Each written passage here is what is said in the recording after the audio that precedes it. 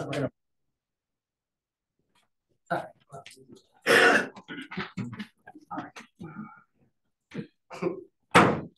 evening and welcome to the Monday, June 12th meeting of the Green Bay Plan Commission. Start with a roll call. Chair Lisa Hanson, present. Vice Chair Jacob Miller, present. Alder Jim Hutchinson, present. Commissioner Sidney Bremer, present. Commissioner Darius Daniels, present. Commissioner Ken Ravinsky, present. And Commissioner Michael Paradek, present. We on to the approval of the agenda. Approval of the agenda for the June 12th, 2023 meeting of the Green Bay Plan Commission. And we will be moving items 4 and 5 up to item number 1. So moved with those changes. Second. All those in favor? Aye. Aye. Any opposed? All right, and then moving on to the approval of the minutes. Approval of the minutes from the May 22nd, 2023 meeting of the Green Bay Plan Commission. So moved. Second. All those in favor? Aye. Aye. Any opposed? All right, and then moving on to regular business, starting with item number 4, which is a public hearing. This public hearing has been properly posted and public notification has been published in the Press Times. The Plan Commission is interested in hearing public comments on the subject agenda items. We invite your comments and ask that after your name has been called, you state your address, whether you represent a group or association, whether you favor, oppose, or are only providing information in this matter, and your comments or concerns. We also ask that you confine your testimony to facts related to the proposal at hand and avoid repetitive testimony. City staff will provide a presentation during the public hearing, and questions raised by the public may be asked, but they will not be answered by staff until the upcoming actionable item. You must be recognized by the Plan Commission in order to speak, and please address your comments to the chair. Comments will be limited to 3 minutes. And we'll now open the public hearing on item number 4, public hearing on a request for a conditional use permit at 644 South Quincy Street for personal service office use in the low density residential district, submitted by Family Services of Northeastern Wisconsin on behalf of Beacon House Inc. property owner. Thank you, Madam Chair. And I have one comment that I'll read in as well that came by email, but I'll give you just a quick overview. So this property is on the corner of Cass and Quincy Streets on the northwest corner. It is a single family home. Historically, it has been used as a group home called the Ethan House. Here's some images of the front, the sides. The home itself is about a 3,000 square foot frame house. It was constructed in 1892. It has a 2-stall garage and a 2 parking stall driveway. It was listed on the National Register of Historic Places in 1980, the State Register of Historic Places in 1989, and is a contributing property to our locally designated Astor Historic District. So to kind of give you some background, it had historically been used as a group home. Family Services of Northeast Wisconsin, who own the property, want to turn it into a SELF house, where SELF stands for Support, Education, Life Skills, and Family. This is a program for mentoring, providing life skills and support to families and children, both off-site and within the proposed facility itself. They're proposing hours between 8 and 6 on weekdays, with unspecified limited hours on the weekends.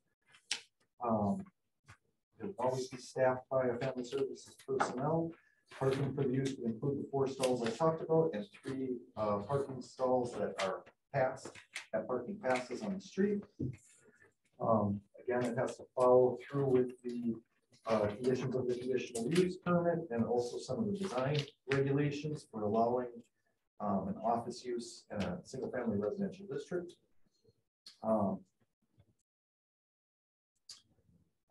Alderperson Galvin, the Astor Neighborhood Association, and adjacent property owners within 200 feet of the subject area were notified of the request.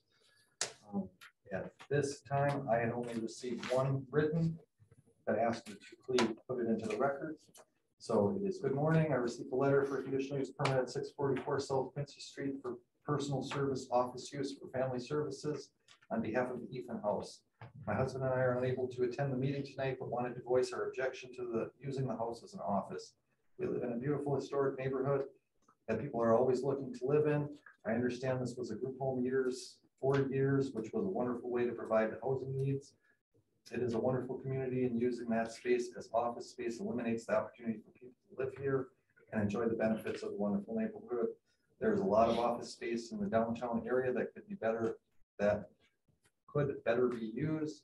We also have concerns that it would create possible parking issues. The residents that own the homes around the property have guests who at times need to park on the street.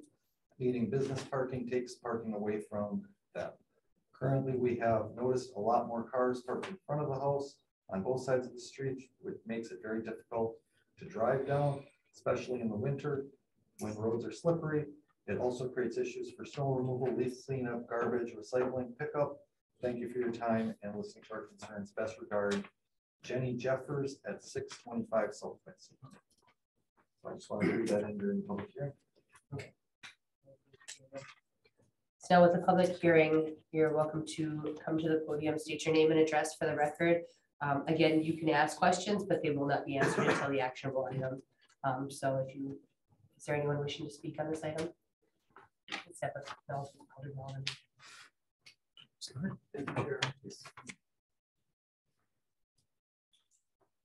Actually, not here to speak on the item. I'm putting in a request that it be held for 2 weeks until your next meeting. A neighbor who was not notified by letter because they lived outside the 200-foot limit just found out about the meeting tonight.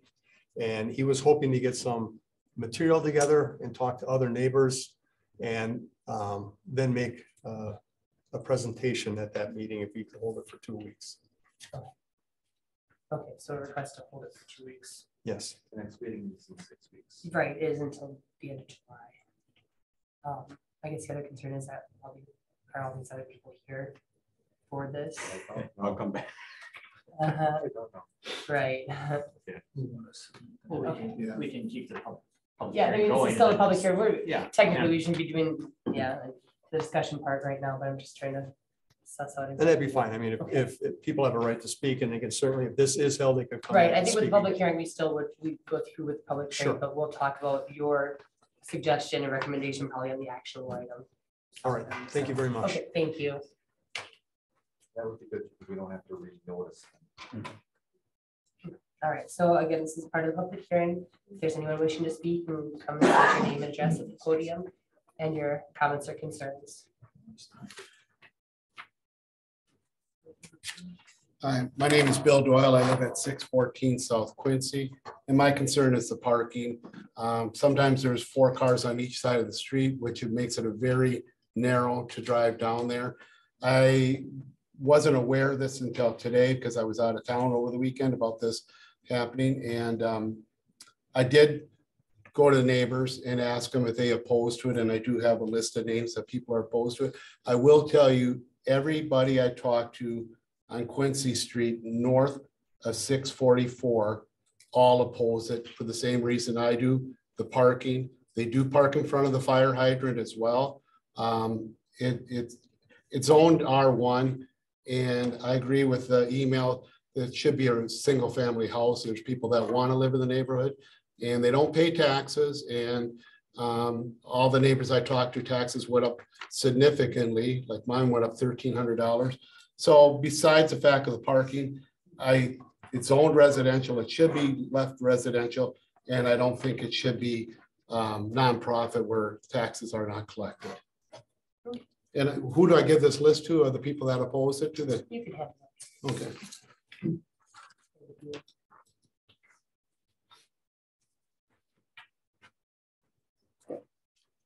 Hey, I'm Shane Bass at 645 South Quincy. I live directly across the street from the property. You might have to set a timer for me too, by the I way. did set a got timer. long list. Okay, excellent. So first of all, it is a residential area, and it's really losing that feel right now. We were already burdened with all the people from Bellin walking. You know, we've got a lot of foot traffic going down there. We got to keep our sidewalks extra clear.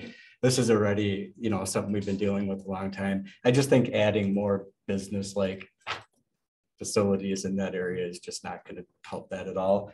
Parking is a big deal. The fire hydrant is right on my corner in front of my house and it's blocked a lot. And I get very angry when I see that because if my house were to start on fire, that's me who's going to be suffering on that, not them.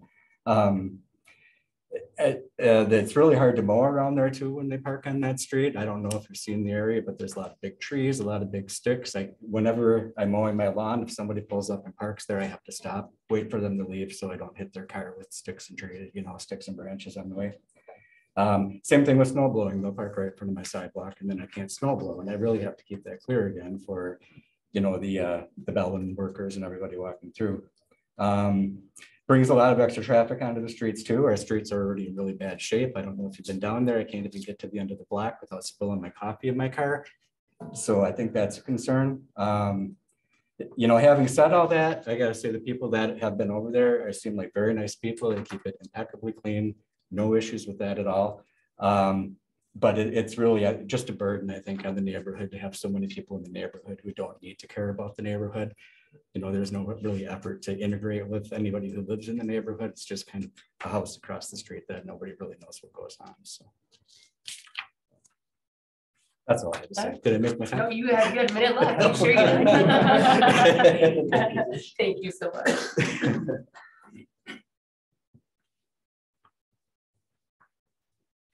Good evening. My name is Vern Jacobson. I live at 639 South Quincy, which is also across the street from the property in question. Lived there since 1985. It was Ethan House at that time, but it had more of a neighborhood feel to it because there was a gentleman who lived behind me who was a member of their board. I could talk to him if I had questions.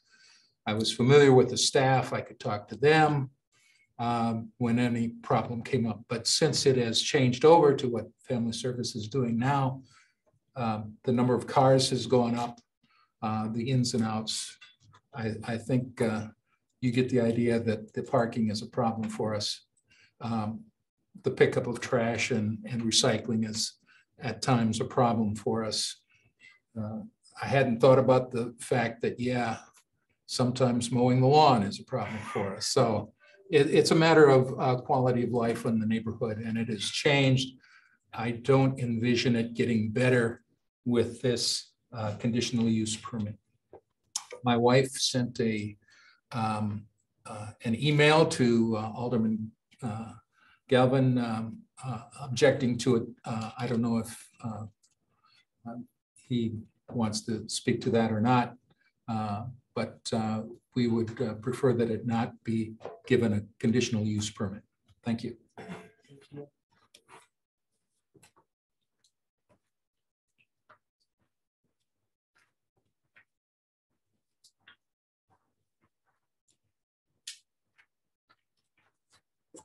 Angela Stuke, Program Vice President with Family Services, and I am ultimately responsible for the site in question. I would just like to talk in favor of the conditional use permit. This home has been a community icon in our community since the 1970s. As Ethan House Group Home, Family Services took over the group home in, get my dates right here, 2012, and it became the South House in 2017. This is such a critical community resource, and that's why I am just making the plea that we strongly consider the continued use of the home. I would like to say that there might be a little bit of a misconception that it is office space. It is not used as office space. It is used as a community resource for youth and families that we teach independent living skills. It is a place of refuge for kids and adults to go to get resources, to get help for their core issues, where sometimes they don't have a different place to go. Staff are always supervising the youth when they are there. And we have tried to give back and be good neighbors. We have never put signage out to call attention, so we do try to maintain it as a family looking home in the community. We do recognize that there absolutely are more cars in and out because staff, if they're not there with clients, they're actually going to and from the home to the staff's, or I'm sorry, to the client's homes. Would love to talk about opportunities for different parking arrangements and how we can be better accommodating to the neighborhood. But I would just like to go on record for the strong consideration for the acceptance of the continued use of the property. Thank you so much. Thank you.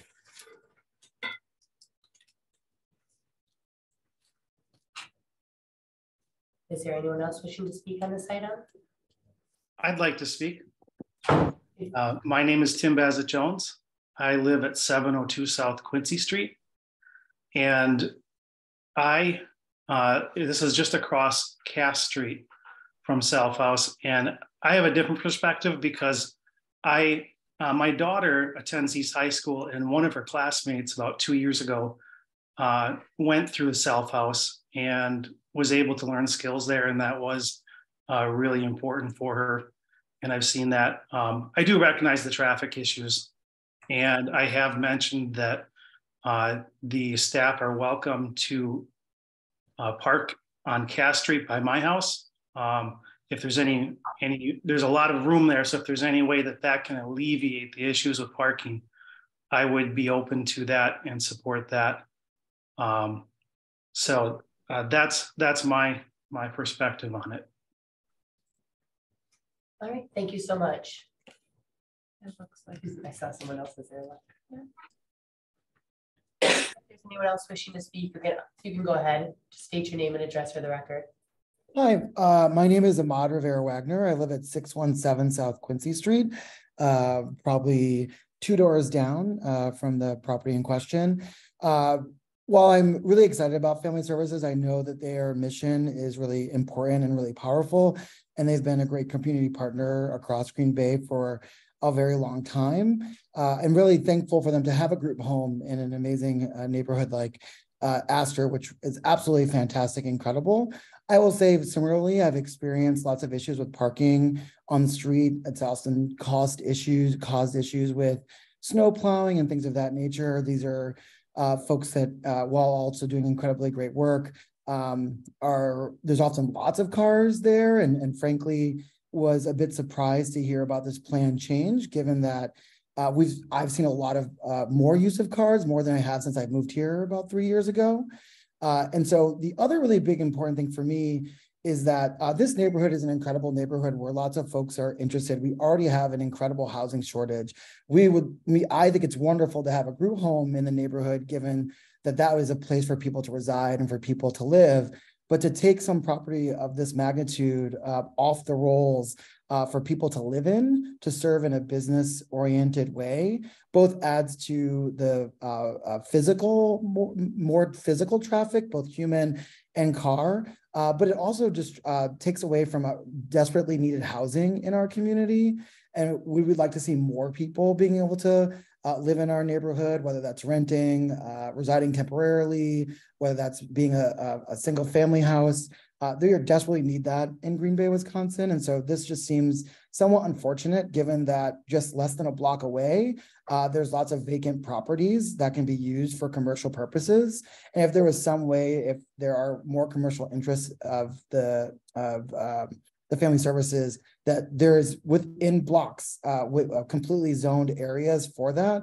But this is a deeply residential neighborhood where we really appreciate how neighborly folks have been. And I think adding a business in the heart of this part of the neighborhood, or any part of the neighborhood that isn't already zoned for that, takes away from the character ultimately of the neighborhood. Again, thinking that the Family Services, a group home, has been in our neighborhood for such a long time. They've been great neighbors as that, but over the last year, I have seen the difference in traffic just from if there have already been some adjustments. So I just would like to note my opposition to this, and looking forward to figuring out other ways that we can work with Family Services in our neighborhood to have people reside there and get the services they need. Thank you so much. All right, is there anyone else wishing to speak on this item? I'm just going to ask real quick to withdraw my request. Okay. The way I was under the impression no one was going to be here to speak. Oh. Can you guys hear me? Oh, hold up just a moment, please. Oh, sorry about that. So I'm gonna withdraw that. Okay, so we're not You requesting. guys move forward as you see fit. Okay, All all right, right. thank you very much. Thank you. Okay, whoever was calling in, iPhone 34. You could Yeah, say- that's, can you hear me? Yes, if you could just state your name and address, please. Sorry, I'm at work, so I called in. My name's Greg Gross. I live at 631 South Quincy. And I've just got to say that traffic is getting pretty bad on our street. So I'm not big on seeing more traffic.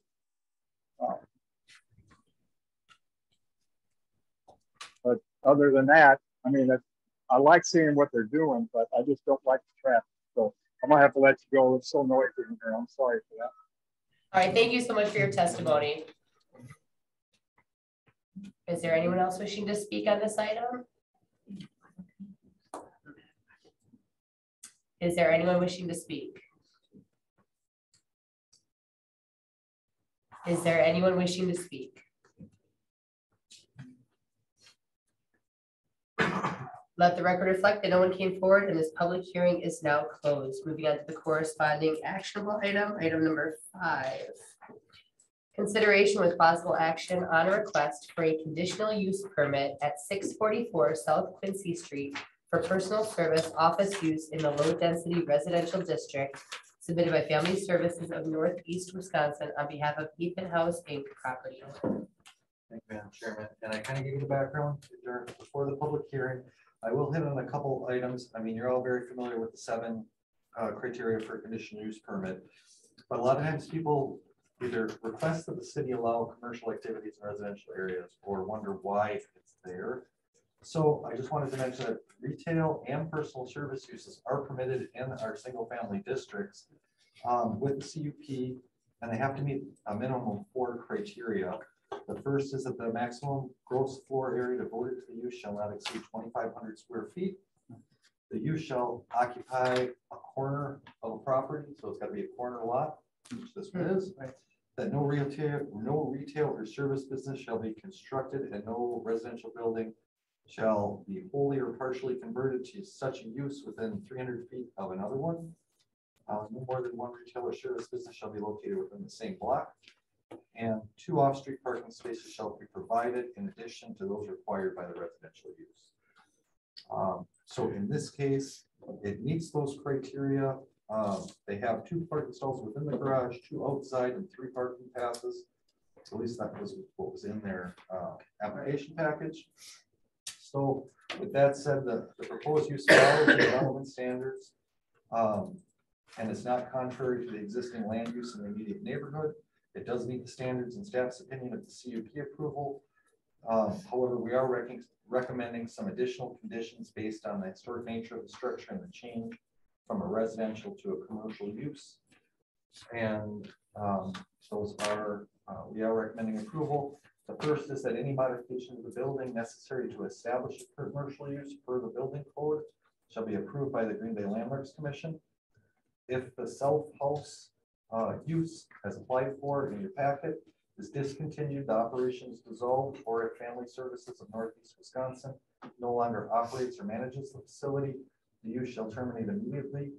The use operation shall not be reestablished without Plan Commission and Council approval.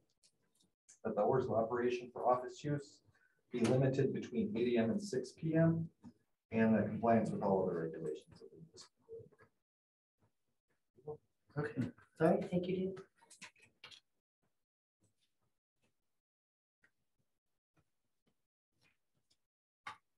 Madam Chair, if I can start with a point of order. Yeah, go ahead. For those who are listening in, I think there's an audio issue, so maybe just someone wants to say something. It might just be that I lost my voice and I'm not as loud as usual. I think there was someone. Yeah, messaging in. he was saying that he can hear really well when people are speaking at the podium, but when we're speaking at the table, he's having a hard time hearing. So maybe just be extra vocal. Thank you. And if I can ask a question of staff. 2 questions. First of all, how many people were living in the group home when it was last used? I believe it was 8. 8 people. So the transition from group home to office use was unnoticed by the city, at least by the planning office. It only came to light just recently, which is why they applied for the conditional use. They immediately applied. I was gonna say, so there's no change from what's going on right now to what they're asking for. Well, from what has been going on, they Oh, technically did not have approval for Right. for that use. Yes. Follow up to that, I think one of the big questions that's come up quite a bit is why this particular location and not an office space? It sounds fairly restrictive. I mean, with the office operation hours are between 8 a.m. and 6 p.m. It sounds like parking keeps coming up, all these issues. Why this particular home? That would probably, if you decide to open the floor to ask the applicant, would probably be a more appropriate question for them. Okay. I have a guess, but I don't want to guess. No. I have a question. I have a question that probably won't require you to guess. This is a 3,000 square foot structure. Approximately each floor, when you have the floors. I could not get a good reading on how many, it's exempt, so it's a tax exempt property, so our assessor Oh, got it. smaller, so I basically took the footprint and then added the 4.5. I was curious then about the prohibition of more than 2,500 square feet being devoted to the office related use. Yeah, that is something that's written in the code. My understanding that it's written in the code intentionally to keep the commercial use in the neighborhood at a minimum. So it's really but my understanding of that section of the code is really designed for this type of use, an office on a corner or a small grocer or a tax accountant or somebody that could run a commercial use in a neighborhood. So I believe the 2,500 square feet was intentionally placed on there so it didn't get very large. That also plays into the parking count. The more commercial space you have, the more parking you need typically. So by limiting to 2,500, that has the cascade effect of also limiting sort of the activity. But of course, your recommendation then is overriding the 2,500 in favor. No, they would still have to. I was just stating that that's the large the building. Okay. Right. So I mean, if there's an attic, 1,000 square feet or 500 square feet, that would not be able to be used for the office, but you can use it for storage or something. Thank you. And ideally, it would be a mix of housing and commercial, right? It's typically what you see.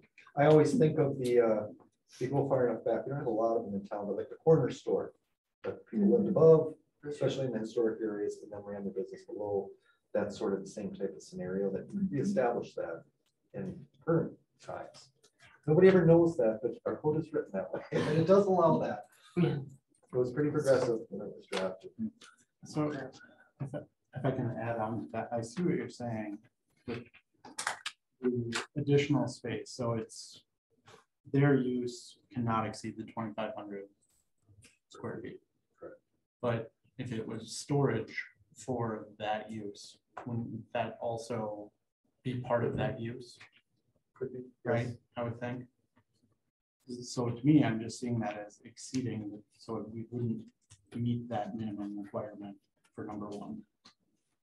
Correct, if they were using that. Right.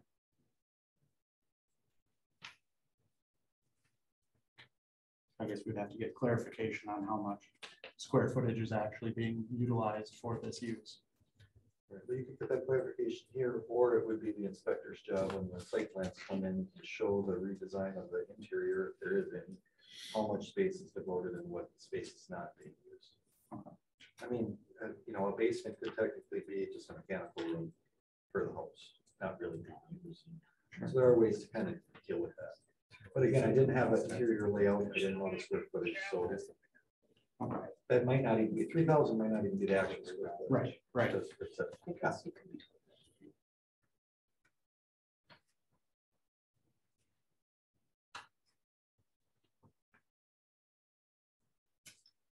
So quick question. And it's been a while since we were, we've seen me refreshes. I had to Google it. So saying that the property met all our conditions, can you align this with Act 667? Wisconsin Act 67 and they meet all the criteria Oh, yeah. It's just what we find reasonable. Yeah, I don't think it was 66. I don't remember which one. It's 67. 67, sorry. Yeah, so basically that is if there is impact, if the use is not having an impact because of itself, that it's deemed to be supportive.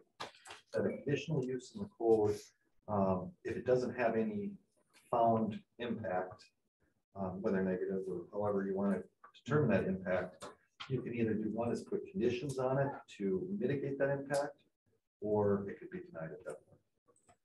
So, and that I did wanted to mention, I had it on a couple of agendas, but I never wanted to make them longer. So that since Act 67 was approved, there've been a lot of court cases challenging it.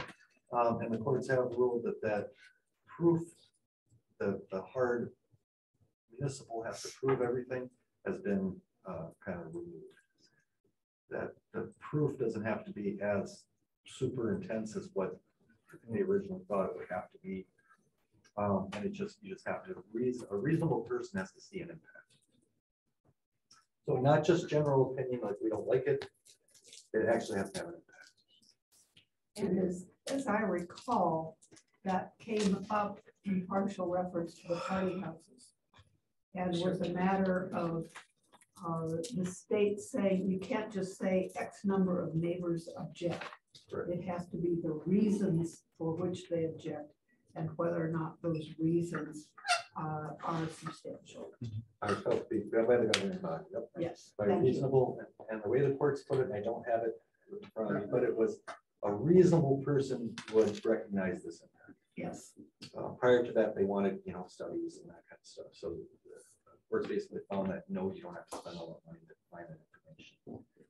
So in this case, the number of names on the petition the gentleman was so good to bring doesn't count, but the repeated reference to the parking issue would, correct? Thank you. Just on its own merit. I mean, I think you'd have to find out why those people also objected. They may have different reasons that would add to it. So I had heard the parking, I had heard maintenance, traffic, the lack of housing, and the potential change in the character of the neighborhood based on an office. That's what I have in the comments. Thank you, Dave. There might be more. I'd like to move to open the floor. Second. A motion by Commissioner Bremer, a second by Commissioner Brett.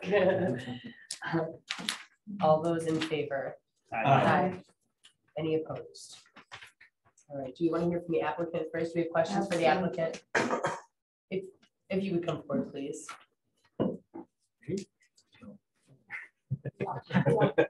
Stay.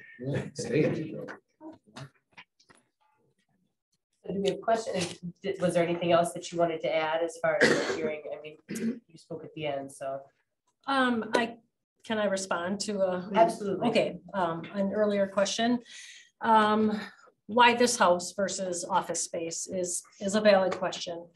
The things that we do and provide for the kids and families are not conducive with a traditional office space.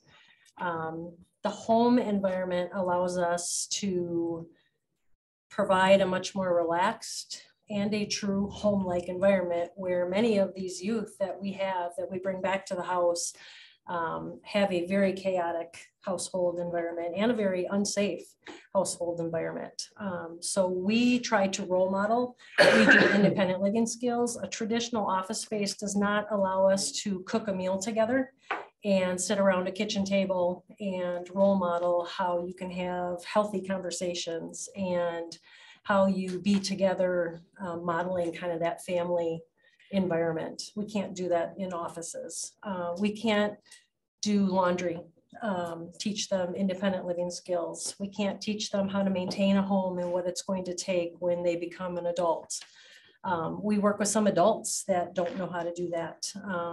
Last year, I helped an adult plant flowers that she said, I've never planted a flower before. And we have worked hard to beautify that property, much more so than when it was a group home, actually. So that answers the question why, what does that home provide us, where an office space cannot give us even a fraction of what we are able to do and role model within that home environment. Could you say a bit more about the kinds of activities? Because now it begins to sound like a homey lab, if you would. And that is more, I think, what it is versus office space. We do have a room or two in the home that is dedicated to staff as their office to do their notes. All of our kids and families are referred to us by the County of Health and Human Service Department. So these are youth that are troubled, that are struggling with some core issues in their lives. Sometimes they get kicked out of school and need a place to be and need supervision. So we're bringing them back well supervised, allowing them a space to do their schoolwork, and then we get them back into the school environment. We do some talking groups within the living rooms that we have set up that are very trauma informed is a buzzword in the mental health field. A very comforting home-like setting, very peacefully painted walls and inviting artwork on the walls where we can give them that just calms them and able to talk through some of the really difficult things that are going on with them sometimes. So we can help them regulate and get back into their, whether it's a school environment or home environment or those types of things.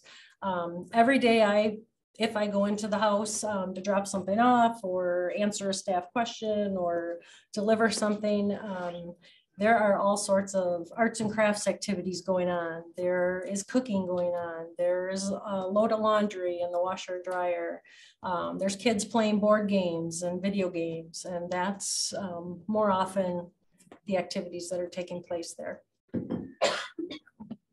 Are there any overnight stays involved? There are not. Have not been since we closed down the group home as we knew it prior to Ethan House.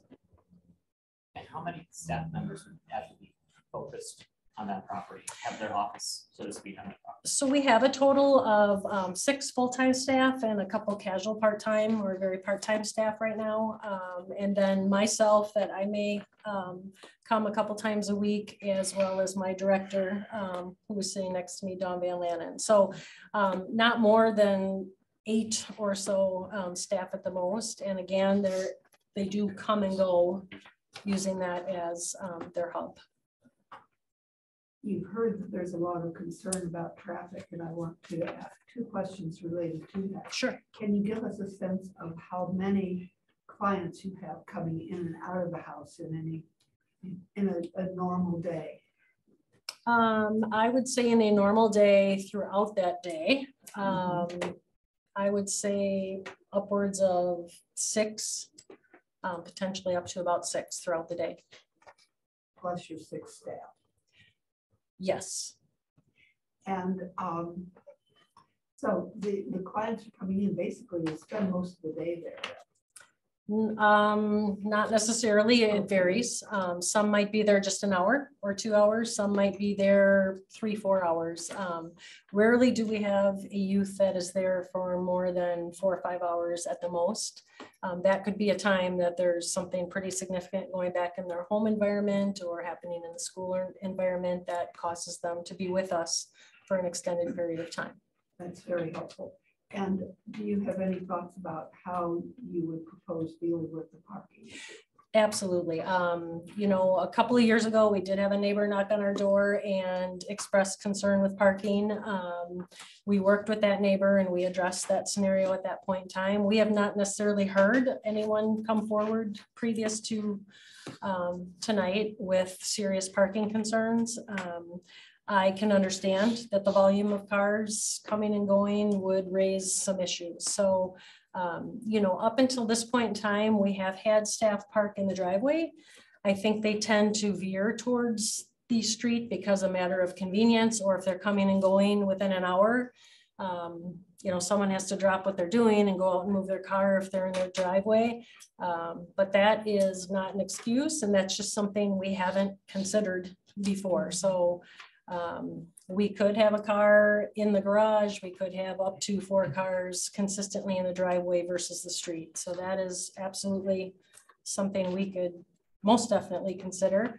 I have heard concerns with parking on both sides of the streets too. You know, if we parked on one side only, that may alleviate some. We heard one of the other neighbors, Tim, recently caught us last week and said, start parking on my side on Cass. Could fit several cars there. So that's another option as well. A sign reminding people about not parking in front of a hydrant. Yes, that was concerning to me as well. So yes, I had no idea, and that does not make me happy as well. And when I come, I usually tend to park in the driveway or on Cass, so I don't necessarily look that direction. So I apologize, and I am not happy about that either. There's no excuse for that. A question on the hours. It said you said you're proposing 8 to 6 on weekdays, but then what's being proposed is that 6 to 8 8 to 6 sounds like it would be universal across all days. Is that correct? Staff? That's what staff is recommending, yes. We would figure those are business hours. Yeah. Is that problematic for the program or for the weekends, especially that it mentions that you're saying that, you know, flexibility on the weekends, this would be across the board on 7 days a week? I wouldn't say it's problematic. Currently, we go past 6 p.m. on occasion. Sometimes those evening hours are the most volatile for the youth and families that we work with. So, you know, consideration even a little bit later would be helpful, but we would make that work if it was 8 to 6. What are you currently operating, or how are you currently operating time-wise? I would say there are some days we're absolutely done by 5 or 6 p.m.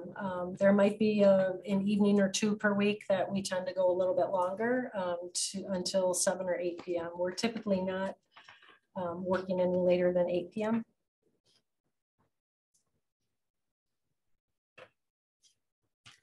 One final question for me. Do you have other homes like this in the area or other locations that you do the same program at, or is this your only? This is our only home. We have a residential treatment facility that houses youth 24/7, but we do not have a home-like environment. Okay. And I guess, how long have you been operating in this capacity that we're applying for right now? How long has it been going on this way? Basically since about 2018 is we have run kind of more of the community-based work versus the traditional group home that it had been. Right. So nothing, how you operate is not really changing from 2018 to today. It's just, okay. Just the Getting the ducks in volume a row, of, right? yes, Mhm. yeah, volume of cars and comings and going. So about 2018 was the last time someone resided on the property. Yes. Do we have any more questions for the applicant? I'm moving closely. Oh, we might have somebody else who wishes to speak. Pardon me. All right, thank you so much. Thank you. Is there anyone else that would wish to speak on this item? Sure, I would. Sounds good. State your name and address for the record, please. Shane Bass at 645 South Country. You know, after hearing that, I definitely agree that it is a nice place for that kind of work. I'm not arguing that at all. And I did make a list before I came on some things that maybe suggestions that would make it a little better for us, and I can read those right now if you're interested. One of them would be to maybe make their parking area larger on the Cass Street side and have the staff park back there. You know, that would at least take half of it off of the Quincy Street side, which is where we all live and where we're really seeing the burden.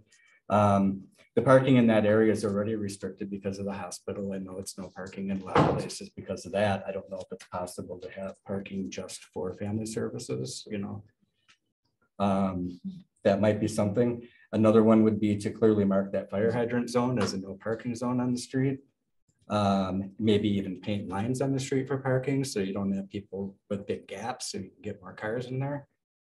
And even block some of those parking for and have them reserved for residents. Might be some ideas on how to make that a little better. So I just wanted to say that as well. Is there anyone else wishing to speak on this item? Just want a clarification from David. Did you say the city or the planning commission is recommending in favor of granting the conditional use? Staff is. The staff is? Yes. And how did you guys arrive at that? It meets all the general conditions of the conditional use permit. So it's like a vote? Well, no, we discuss it and then we draft up our own staff opinion. It's different every time. Okay. And then it's zone R1, correct? Correct. So they've been using it, basically violating the zoning since 2018 when they changed. So I'm curious why this hasn't come up before, since it's been zoned R1. We were not made aware. You were not made aware of it. Correct. So Our family assessor- services didn't ask. The assessor software and the permit software all show it as a group home. Okay, so basically, family services didn't ask for permission to use it for this.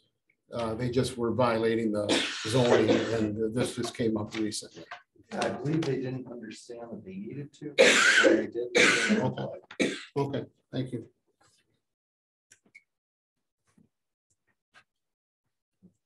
Is there anyone else wishing to speak on this item? Can I go again?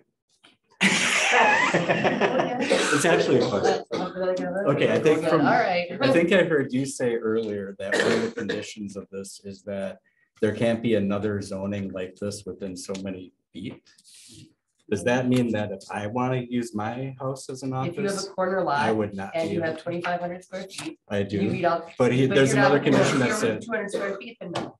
Well, and there's a difference. Okay, so A home office could potentially be a home occupation as well, which would be permitted. This would be converting to a professional service or retail type use that has coming and going of customers. Home office. okay, would so not if I allow have that. clients coming and going now, Well, you'd only be That's- allowed, I believe it's 4 maximum at a time. okay, You can't have any outside employees.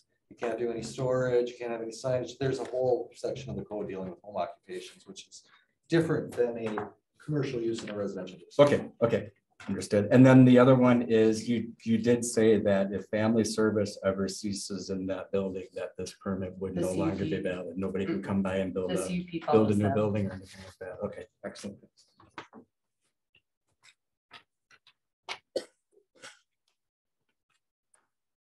Is there anyone else wishing to speak on this item?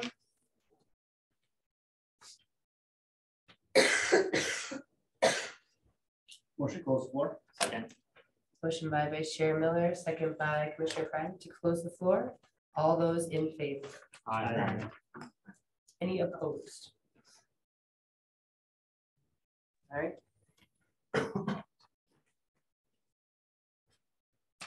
Point of clarification for the staff, going off of that, that we could revisit the CUP at any time. No, you could revisit it if they change use or discontinues for a 12-month period. But yeah, you can't open it up.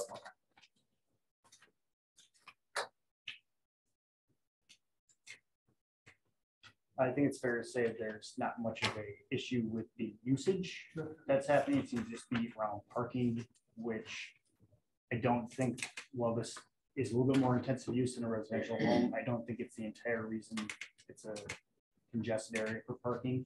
And I don't think that's the reason we should hold it against this proposal.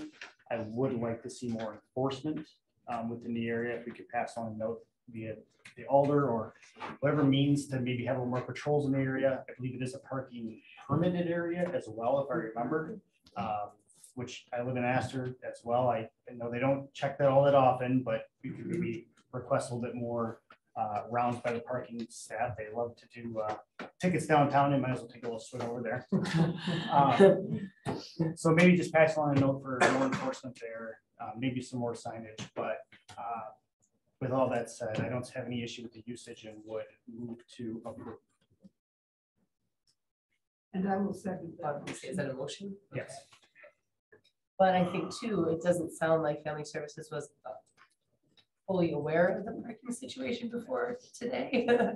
Because I mean, she's shaking her, I mean, so maybe now that she's made aware of that, that they can work on that as well. But I feel like that's the biggest issue, the whole fire hydrant. I mean, man, you learned that in driver's ed, you're not supposed to park in front of it. But yeah, I mean, that's an enforcement issue. Yeah. And legally, there's no It's substantial very- evidence as I'm reading the law. Oh, I'm just saying in general, people. should feel better about it. Say it same. Okay, right, so we've got a motion. Another clarification from staff, if I could. On item 4 here, 2 off-street parking spaces shall be provided in addition to those required. So those just that there's off-street parking available in the area, or is that Sure, there's permitted parking? If there's, well, we wouldn't count the permitted parking, I just showed that for clarification, that could change, if the council just makes it no parking. But there are 2 garage stalls, there are 2 stalls behind, so they're at 4, and there is no residential use. Okay. They have more than 2. Right, they'd be required to have 1 per 500 square feet, at 2,500 would be a maximum of 5. I would point out that particularly managing with the staff to make sure that the parking keeps the area right in front of the house clear for the clients coming in. Should be pretty doable, and I've seen you nodding all the way along in support of dealing with that. So I did second before, I wasn't sure if you heard me, Madam Chair. I did. Okay. All right, so we've got a motion by Vice Chair Miller, a second by Commissioner Bremer. Is there any further discussion?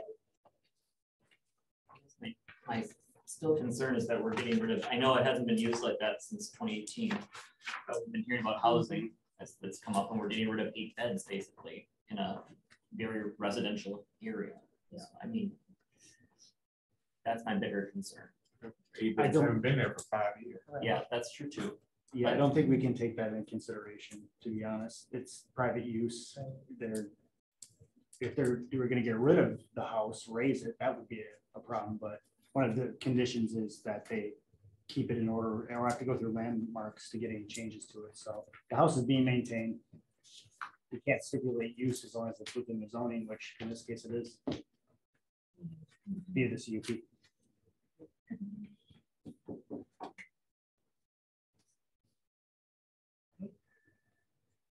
Any further discussion? All right, motion by Vice Chair Miller, second by Commissioner Bremer. All those in. Do we vote? Do you think we need? I don't know. Yeah. Just stirring the pot. I know, I can barely talk. All right, all those in favor? Aye. Aye. Any opposed? Nay. All right, so we've got a nay from Alder Hutchinson and a nay from Commissioner Revitsky. I swear. Alder Hutchinson was a nay or a yay? He was a nay. He was a yay. Oh, was he? I'm sorry. Yay. I was a yay. Okay. He was a yay. All right, so we've got Commissioner Revitsky and then when is the next city council meeting? 27. I was just gonna say. Is that what you were adding? Yeah, Okay. the The 27th of this month. Yeah. Because in our next meeting is so June 27th. Was there something else, or were you just giving me the date of the meeting? All right, thank you. Appreciate that. All right. All right, and then back to regular business, moving on to item number 1, election of officers. Can we move it to the back? Sure, because there's other people here. Yeah, let's try to, we're already taking up time. Can we do that? Can we move the election of officers to right above the? So just motion it. Directors. Okay, motion to move item 1 to the back of the agenda. All right, all those in favor? Aye. Any opposed? All right, so we're moving it. Okay, so moving on to item number 2, which is a public hearing. This public hearing has been properly posted and public notification has been published in the Press Times. The Plan Commission is interested in hearing public comments on the subject agenda items, and we invite your comments and ask that after your name has been called, you state your address, whether you represent a group or association, and whether you favor, oppose, or are only providing information in this matter. We will now open the public hearing on item number 2, public hearing on the request for a planned unit development at 1265 Lombardi Avenue for campus signage package submitted by Green Bay Packers, Inc. on behalf of the City of Green Bay property owner. So this is a request for a plan unit development primarily for a signage plan for the primarily for a signage plan for the Lambeau Field Sports Campus, as I'm referring to it in the staff report. So the site itself, I think everybody's familiar with where it is. We're at Oneida Lombardi. If you can go back one, Dina, please. To the north, you have basically single-family residents, many of which have been converted to short-term rental properties. And you have the village of Ashwaubenon on the east, west, and south. The south is primarily same type of scenario, singles and twos, mainly short-term rentals at this time, my understanding. To the east is also an extension of an event center, the Resch, and the other things that are there. To the west is Titletown, which is also, I would say, an extension of the sports complex. So you kind of have that stretch. The site itself is 60 acres in size, so it's very, very large. It's owned by the city of Green Bay, leased out to the Green Bay Packers. It was established in 1957. And since that time, since 57, it's had a variety and a lot of different signage over time. So over the last 50 years, I would say, at least in my experience, the signage has increased and changed and altered, but you really have a mix of three types of signs. You have identity signage. You'll see that with the G's. You'll see that with Lambeau Field. It has sponsorship signage, so you'll see Invisalign Gate or Oneida Gate. And then it's got a lot of directional signage. Our code deals with these types of sites in a public institutional zone on a much smaller scale. So our directional signage is only allowed to be 6 square feet. So the little signs that say parking or drive through that way, they don't really apply to large campuses. So an example would be NWTC has a PUD for signage and other things. UWGB has the same thing. Any large campus type setting typically has that. So over the last couple of years, we've received quite a few inquiries from sign companies, typically in the Packers Association, to increase signage or change out signage. They have years ago just did it. The city just let them do it, even though it didn't necessarily meet code. More recently, since the 90s, they've been coming through primarily with variances, Board of Appeals variances. Hardship typically being that this use is not typical and falls outside of the realm of the zoning code.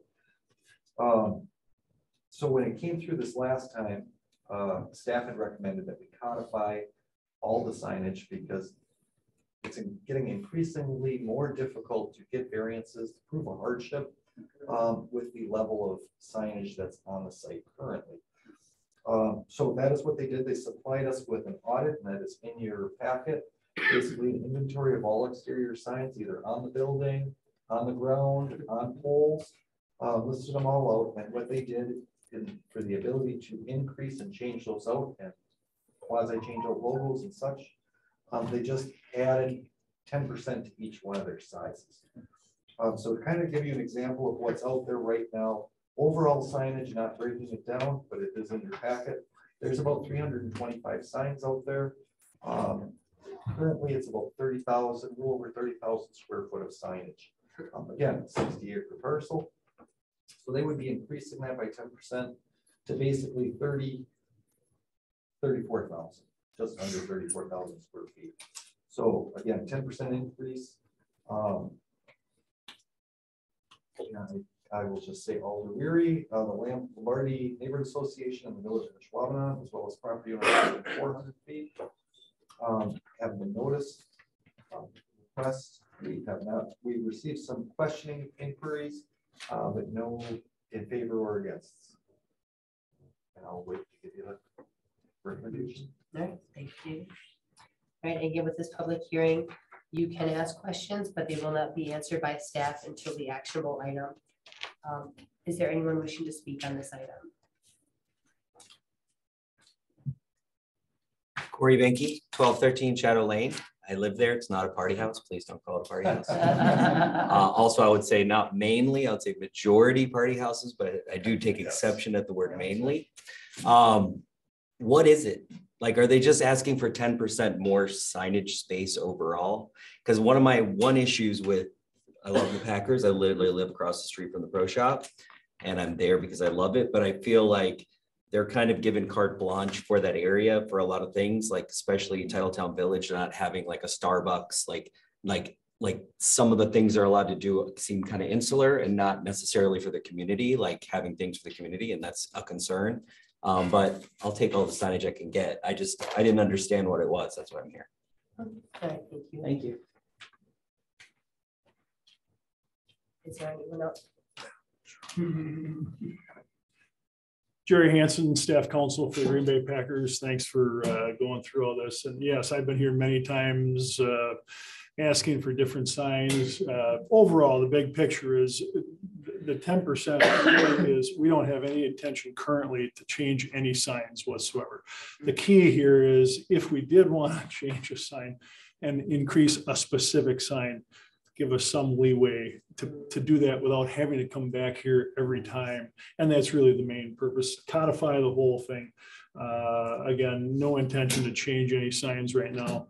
The 10% just gives us some leeway in the future. We're hoping that we don't do much. I think we've tried to look at it historically too and look into the future. There's no other plans for any future locations and things like that. When we do, potentially some major things, we're going to have to come back anyway. Okay. Thank you. I know it's the public hearing, but that is a very good point, and that generally major improvements in that will probably require a whole campus PUD, which the signs would get folded in at that point. But at this time, there was just kind of an urgency with the scoreboard. And, Okay. All right. Excellent. Thank you.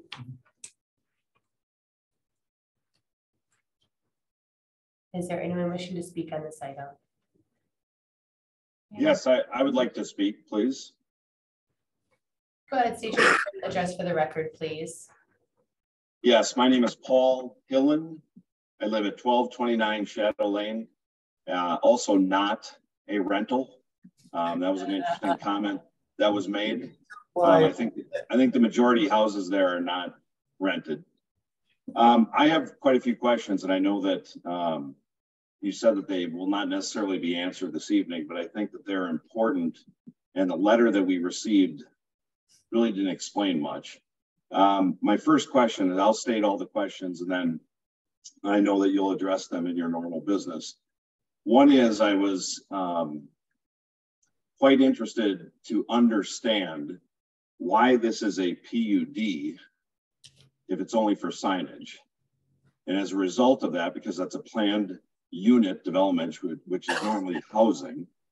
So the first thing is, how will this impact our property on Shadow Lane? How will it, if it is approved, what does the PUD allow the Packers to do in the future relative to our house and our residents on Shadow Lane?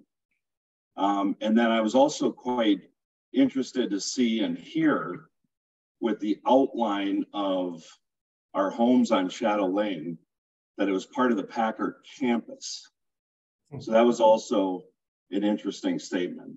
Is Shadow Lane considered to be part of the Packers campus? So those are my questions. Thank you. Okay. Thank you so much.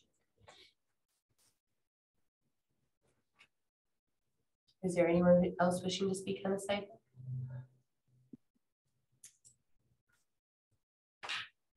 Is there anyone wishing to speak?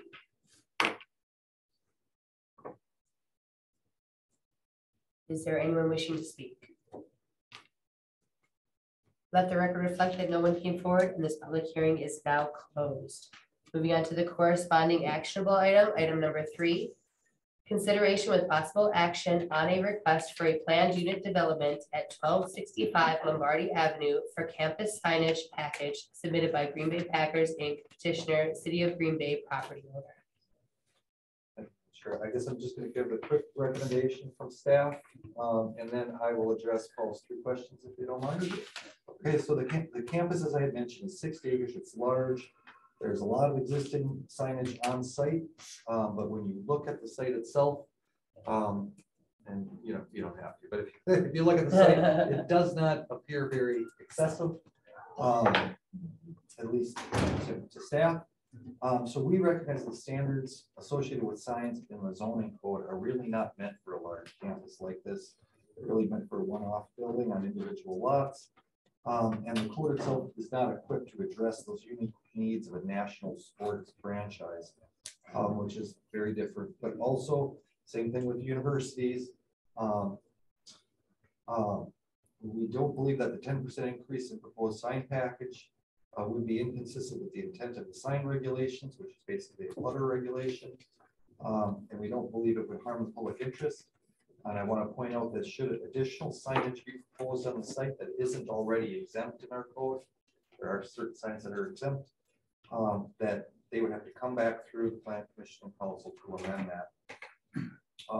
So we are recommending approval of the request subject to the planned mid development, which in the packet will show every sign and how big it is and a picture of where it's at. And with that said, so the three questions is, why would the PUD only be for signage? And would this impact the neighboring lots on Shadow primarily? No, this PUD is for signage primarily because they're changing out some signage right now. They can't get permits to do that because they're in excess of the sign code. So we're just putting the signage package up. That's why there's not a lot. I believe the package didn't have much to add at this time. Maybe they won't in the future. But that's really what that's for. The second one, what can be done in the future? Basically, they can increase the signage that they have on their audit by 10%. They could do any other building work that is meets the code. If it doesn't, they would either have to go through a variance, or what we suspect will happen is a full plan development over the entire property. So a plan development can be something as simple as signage, or it can be as complicated to regulate everything on the property, including landscaping, including parking, including housing. They can be commercial, they can be industrial, they can be agricultural.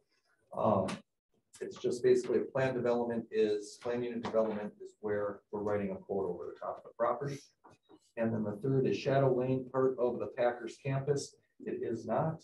The campus is the 60 acres bound by the red line. I think what Mr. Killian may be referring to is that dashed line, which is the Plan Commission's notification policy. So that's the distance that those letters were sent out.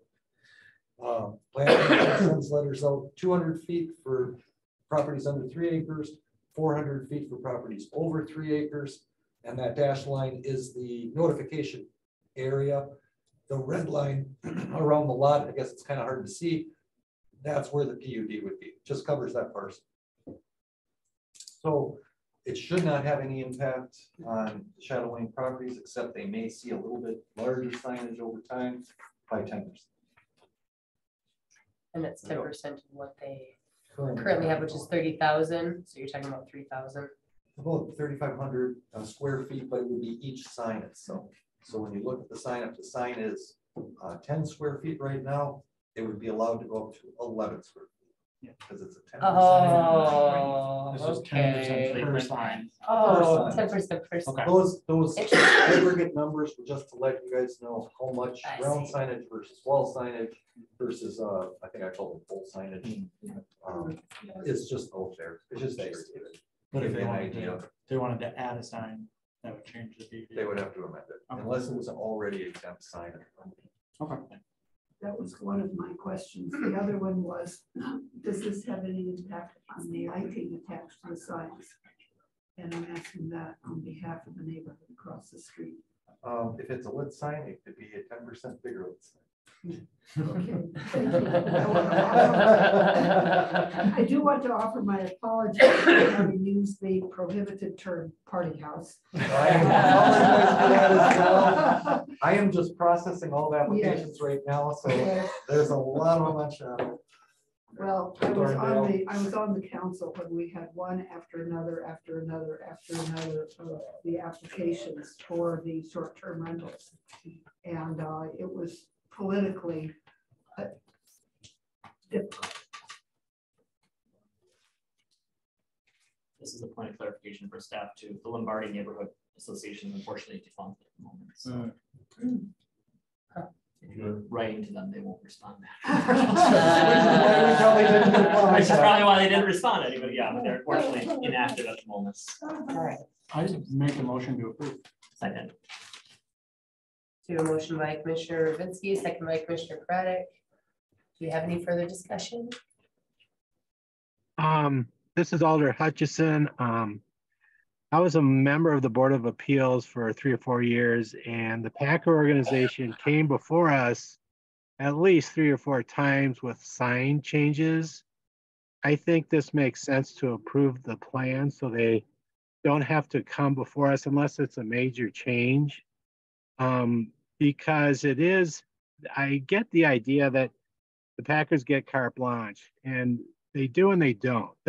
I think they're trying to play by the rules, and I think this rule that we're changing now makes a lot of sense. And they have tried to, you know, uphold what the rules are with the city, and this would make it easier. I just wanted to make that comment because there is that sense of one or the other, and I think in this case, the Packers are trying to do the right thing. Okay, so we have the motion by Commissioner Ravinsky, the second by Commissioner Craddock.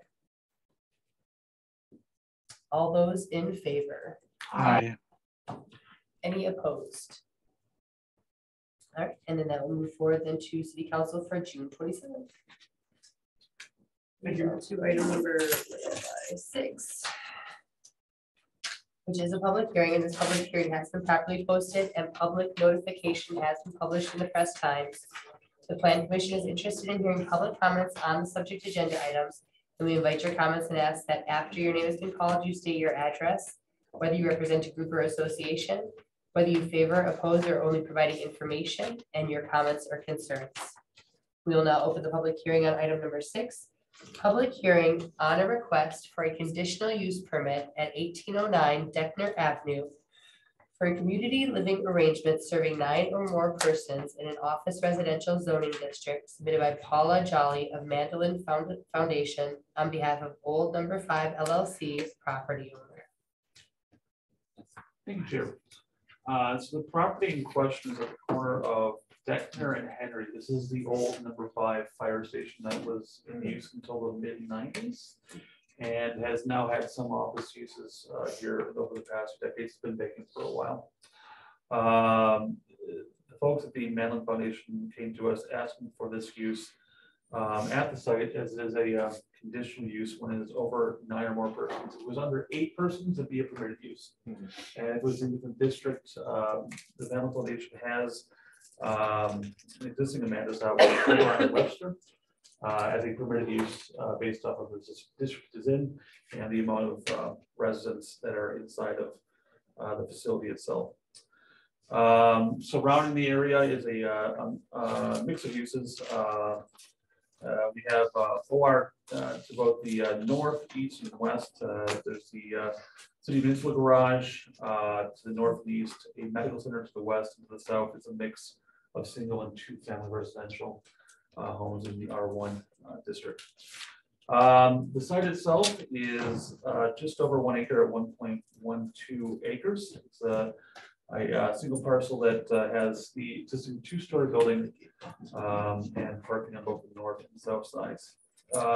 So the Mandolin Foundation is seeking to operate Amanda's House, a community living arrangement with a projected space for 20 individuals living inside the building. As part of your packet, you've seen some preliminary plans as to renovate the facilities inside, primarily located in the western part of the facility itself.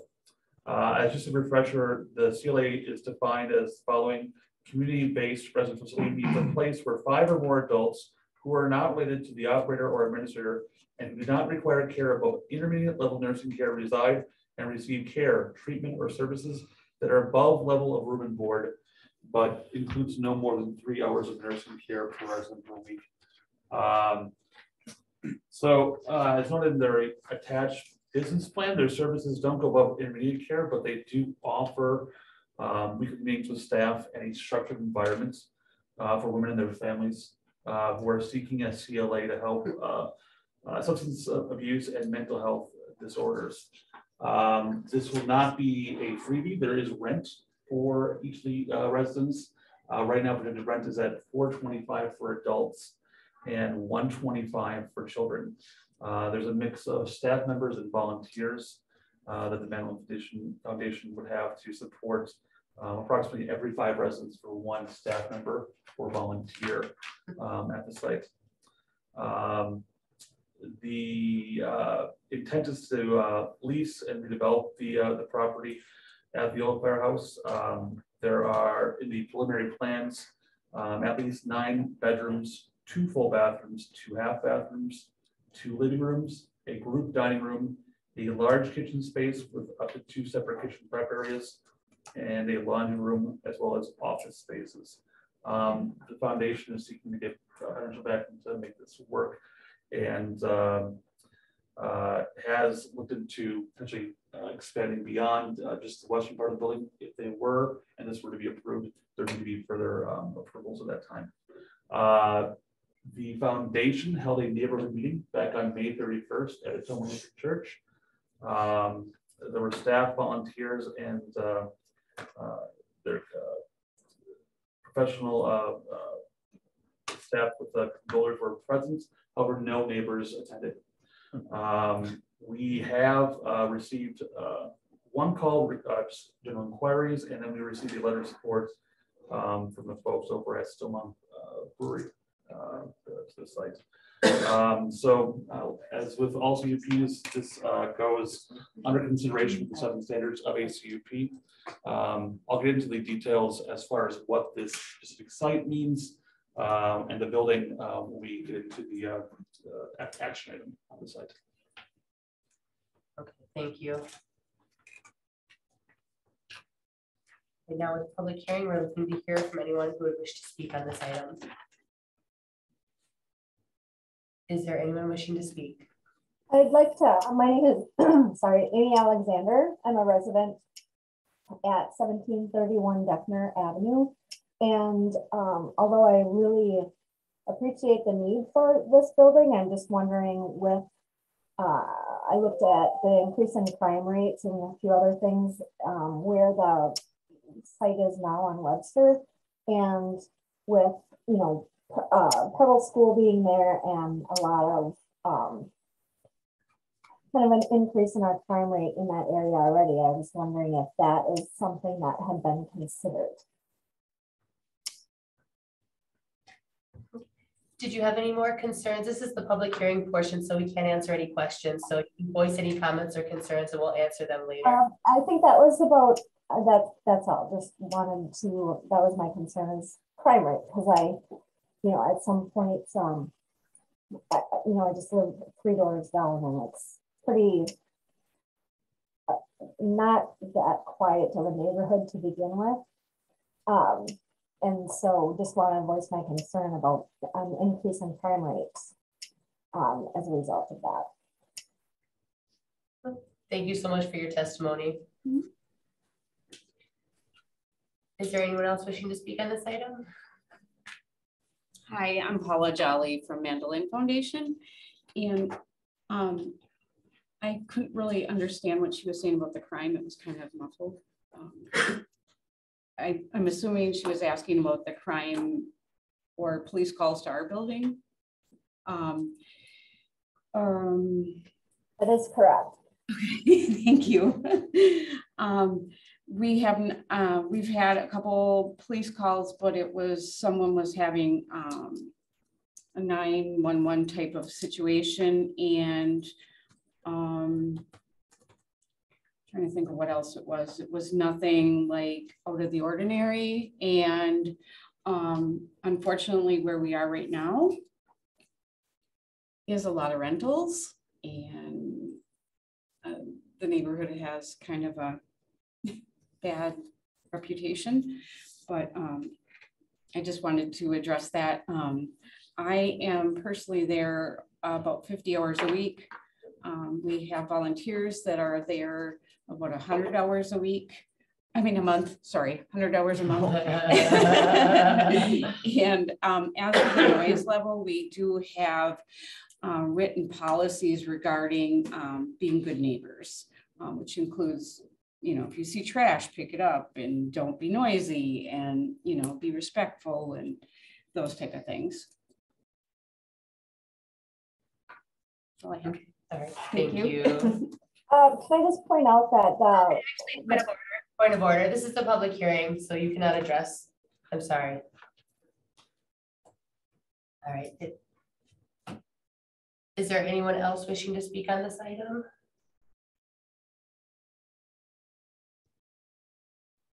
And there will be more opportunity to speak on the actionable item as well.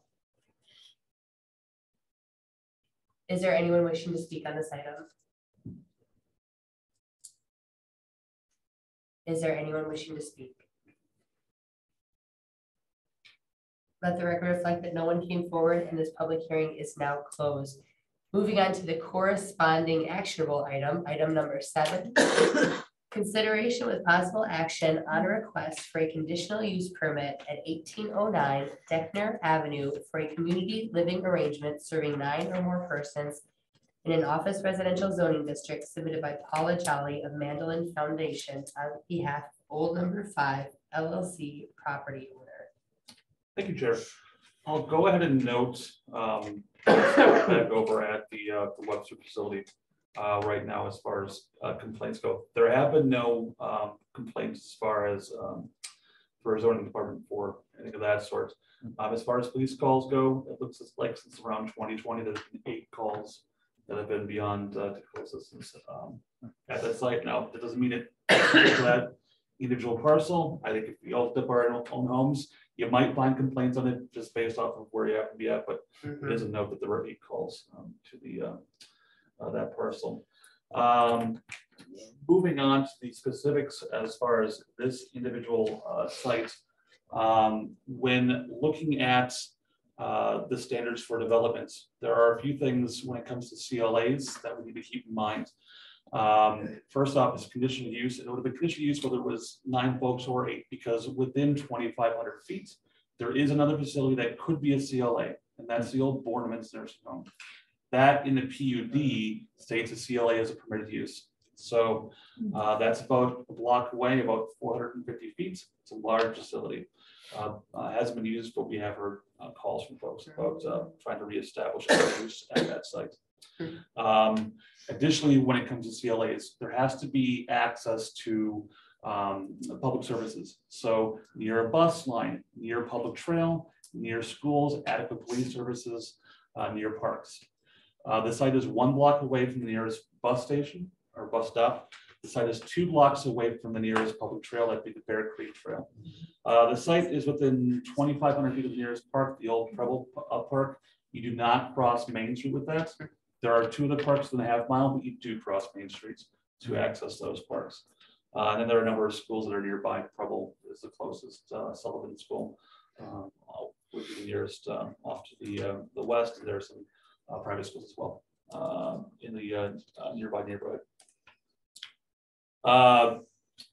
As we look at this for how this site also fits in to the design standards, it does, our code notes that is it a existing site or a site that you'd be starting brand new and fresh from. Obviously, this is a reuse of an existing site. So how does that fit in with the bulk requirements for the criteria of dormitories? That's the standard that we need to apply to see if the facility can actually work and function for this type of use. So going to ordinance 44-1581, the notes are that all on-site services shall be for residents for the facility only. The maximum number of persons occupying the building shall not exceed 4 per bedroom with 50 square feet of sleeping area per resident, except for that of more than 4 individuals, which may be allowed per room if the said individuals are related by blood or family. 1 bath and restroom facility for every 8 individuals residing in the dormitory. The bath and restroom facility shall be located so that no individual has to cross through rooms. 1 kitchen and dining area for every 10 residents. 1 laundry facility consisting of a minimum of 1 clothes washer, 1 dryer, and 1 wash basin for every 10 residents. At least 1 common use lounge area of at least 600 square feet in the facility. And if the dormitory or the CLA ceases for a period of more than 12 months, then this UP is no longer applicable. Specifically for this property and what they've shown for their preliminary plans, which has to go through a typical site plan review like anything else with staff. The preliminary plans show 2 full baths. If the final site plans cannot accommodate a 3rd bathroom, the max they could have is 16 people inside the facility. The kitchen and dining areas are noted on the 2nd floor. The dining space can accommodate 20 folks. The kitchen space is large. And so with this in mind, there has been talks with the building inspection folks to allow, as long as there's say 2 microwaves and 2 wash basins and 2 refrigerators within the area to accommodate 20 folks, that the 1 shared space can act as 2 kitchens. So they're in review of seeing what can possibly work within the building code to make this work. And finally, the current plans indicate just 1 washer, dryer, and wash basin. They'd have to add another to 20 folks.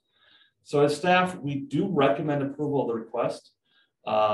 We note that a maximum of 20 individual residents within the western renovated area facility, as noted from the preliminary plans. If the final plans cannot meet those bulk requirements, then that capacity has to reduce to meet whatever that threshold is.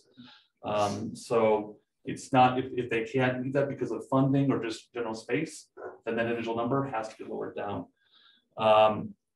Additionally, if they were to come in the future and wanted to expand to the eastern part of the facility, that would require another look at with the Plan Commission to change the CUP. If the CLA arrangement is discontinued, operation is dissolved, or if the Mandolin Foundation no longer is the folks who are operating this, similar to what we had before, no more CUP. At the discretion of the Common Council, the Plan Commission, or the Director of Community and Economic Development, a review may be required by the Plan Commission and Common Council to ensure compliance with this CUP, identify areas of concern, the dormitory, but not limited to police service calls, documented safety concerns, inadequate facilities, or zoning and property maintenance compliance. So they're actually doing what the plan would show.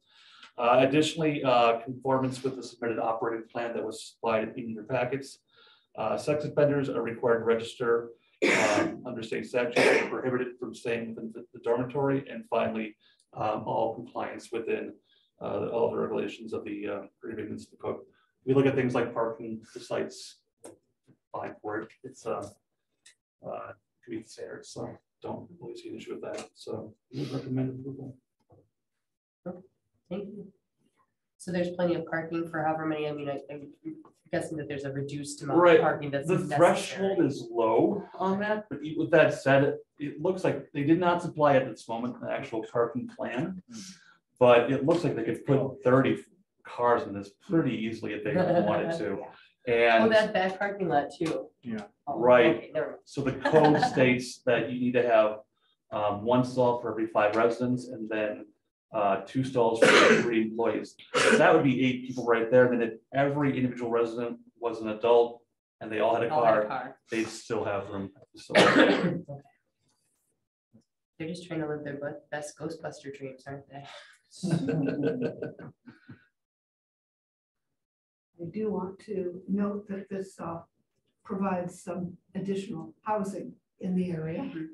And I also want to emphasize the importance of the housing for women with their children in recovery.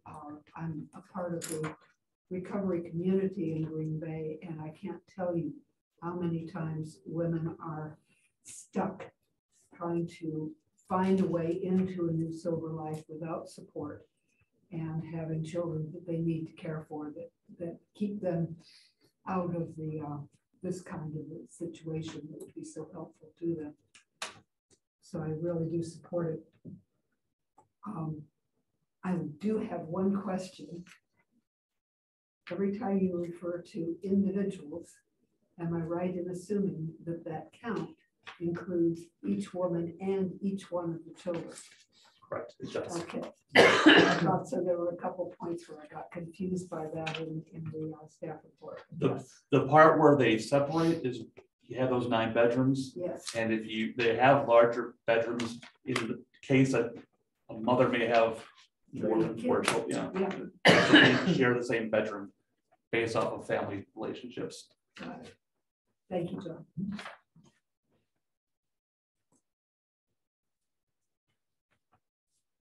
Any further questions for staff or discussion? Motion to approve. As recommended next time. Motion by Commissioner Craddock, second by Commissioner Bremer.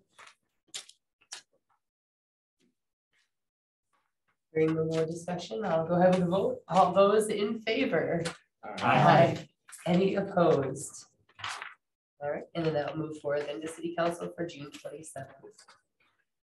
Moving on to item number 8, which is a public hearing, and this public hearing has been properly posted and public notification has been published in the Press Times. The Planning Commission is interested in hearing public comments on the subject agenda items. We invite your comments and ask that after your name has been called, you state your address, whether you represent a group or association, and if you favor, oppose, or providing information. We'll now open the public hearing on item number 8, public hearing on a request for a conditional use permit at 1600 Dousman Street for the addition of a second accessory garage exceeding 150 square feet in a low-density residential zoning district, submitted by Michelle and Patrick Scroble, property owners. Thank you, Madam Chair. I'll be taking this one tonight. So the property you can see here on the map, the one change that has happened as the Scrobles have actually gone, the lot combination has gone through. So these are now one parcel. They were 2. The future land use around them is single family residential. And that also corresponds to the current zoning in their neighborhood. They are surrounded by single family residential with the park being across the street. So currently the Scrubbles have a 1-car detached accessory garage. It was built in 1950s. They are requesting to keep it and then build a new garage adjacent to it. There's a rough sketch here, and then prior to the meeting, they did provide kind of what the garage would look like, a rough rendering, if you will. But anyway, what makes this one a little bit interesting is we're going to kind of look at the reverse, where we're actually asking for the permission to be for the existing garage that's present as opposed to the new garage. So the current garage is 336 square feet, and we're doing this just kind of to help out with our zoning code in the way that we can interpret it best. So they can have their first accessory structure be up to 1,000 square feet, but that is pending site conditions on the property. In this particular case, it cannot be that large, but that in that district, that's what the maximum can be. And then the second accessory garage would be a maximum of 150 square feet. So you can kind of see why we're just looking at this one as being the second, even though it's the primary. It's such a goofy thing. And then the code article 6 residential districts division to accessory structures states that the maximum size may be increased upon approval of a CUP, provided that lot coverage requirements are satisfied. And to ensure that the lot coverage requirements were met, the applicants did purchase the adjoining vacant parcel, as you can see. The current garage is in good condition. They would like to keep it and use it as a patio area and as a workshop.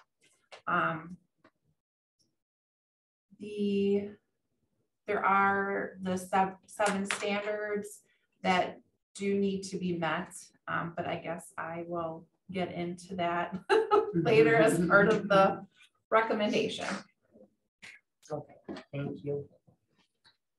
All right, now with this public hearing, we're looking to hear from anyone who would like to speak on this. Is Can there we anyone speak who- on that? That's our garage or our house. I mean, you can certainly speak on it if you'd like to. My name's Pat Strobel and we own the property there. As you see, there is absolutely no parking. That driveway is only 10 feet wide. You have to park partly on the grass to get your vehicles open. We don't have overly sized vehicles. She drives a 1500 Silverado. I got an Expedition. That garage that's been built in the 50s, the sill plates are, it's like it was just built. It's all built out of red cedar and it's in awesome shape. Don't want to get rid of it. They ain't worth bulldozing it. We have the extra space and as we are asking for permission to build a 26 by 26 garage in that area. Last year, parking on this street's an issue. We got 3 hospitals down the road now. And from 2 o'clock until 5 o'clock, it's nothing but traffic all the way backed up. Her son was parked out in the road at night and his truck was rear-ended. So if he would have been in there, or if he would have been walking behind it, or if anybody was anywhere near there, somebody would have gotten hurt. And it was just parked there because that's the only parking we have. If I parked on the grass, I got a ticket. She parked on the grass, she gets a ticket. We have absolutely nothing there. The park across the street, they have their events going on, so they park on that side that you're seeing now. They park that all the way down, and then they also park on the other side as well. So, yeah, that's about all I have to say about that. All right, thank you so much. Is there anyone wishing to speak? I can speak. I should introduce myself. I'm your alderman. So, hello, Alder Stewart.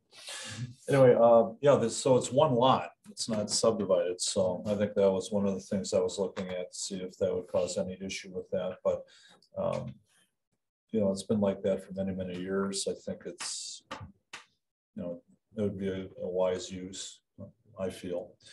You know, unless the commission has other thoughts, but I'd like to hear their thoughts as well. But from what I see when I walk the neighborhood, I looked at that property, I have no issue with it. Thank you. Thank you, sir. Is there anyone wishing to speak? Is there anyone wishing to speak? Could you pop back up the gallery? People. If there's anybody that lives in the street. Is there anyone wishing to speak? I want to say Let the one more record- thing. I'm sorry. I'll be like that other guy. I'm Pat Strobel. If you look down the road on other properties, there's another property. There's actually 2 properties that have a secondary garage on theirs as well. And I forget the address of that one, but he's got 2 double stall garages. And I know that his house is not even the square. He's got more square footage in his 2 garages than he does in his house. The lady that lives down the road on the corner, her garage is a 2.5-2-story garage. She's got a loft up there and it's bigger than hers. She's got more square footage than her house. We're not asking for a Taj Mahal. We're just asking for a garage to park our vehicles in a spot to pull into. That's all I gotta say, sorry. Is there anyone wishing to speak? Is there anyone wishing to speak? Is there anyone wishing to speak? Let the record reflect that no one came forward and this public hearing is now closed. Moving on to the corresponding actionable item, item number 9. Consideration with possible action on a request for a conditional use permit at 1600 Dousman Street for the addition of a second accessory garage exceeding 150 square feet in a low-density residential zoning district submitted by Michelle and Patrick Strobel, property owners. Thank you, Madam Chair. So staff believes that allowing the second accessory garage over 150 square feet is acceptable, since the lot can support the request and it does meet the CUP approval requirements.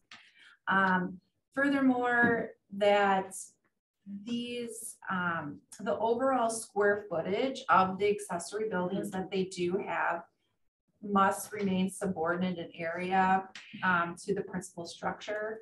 So it just kind of what they were saying about neighboring properties is that their accessory square footage cannot be larger than their home. So this means that even though the second accessory garage is larger than 150 square feet, that square footage of the structure, the 336 square feet, is deducted from the potential square footage of the new garage, so that that balance is maintained on the property. Alderstower and adjacent property owners within 200 feet have been notified of the request. There have been no inquiries regarding the request.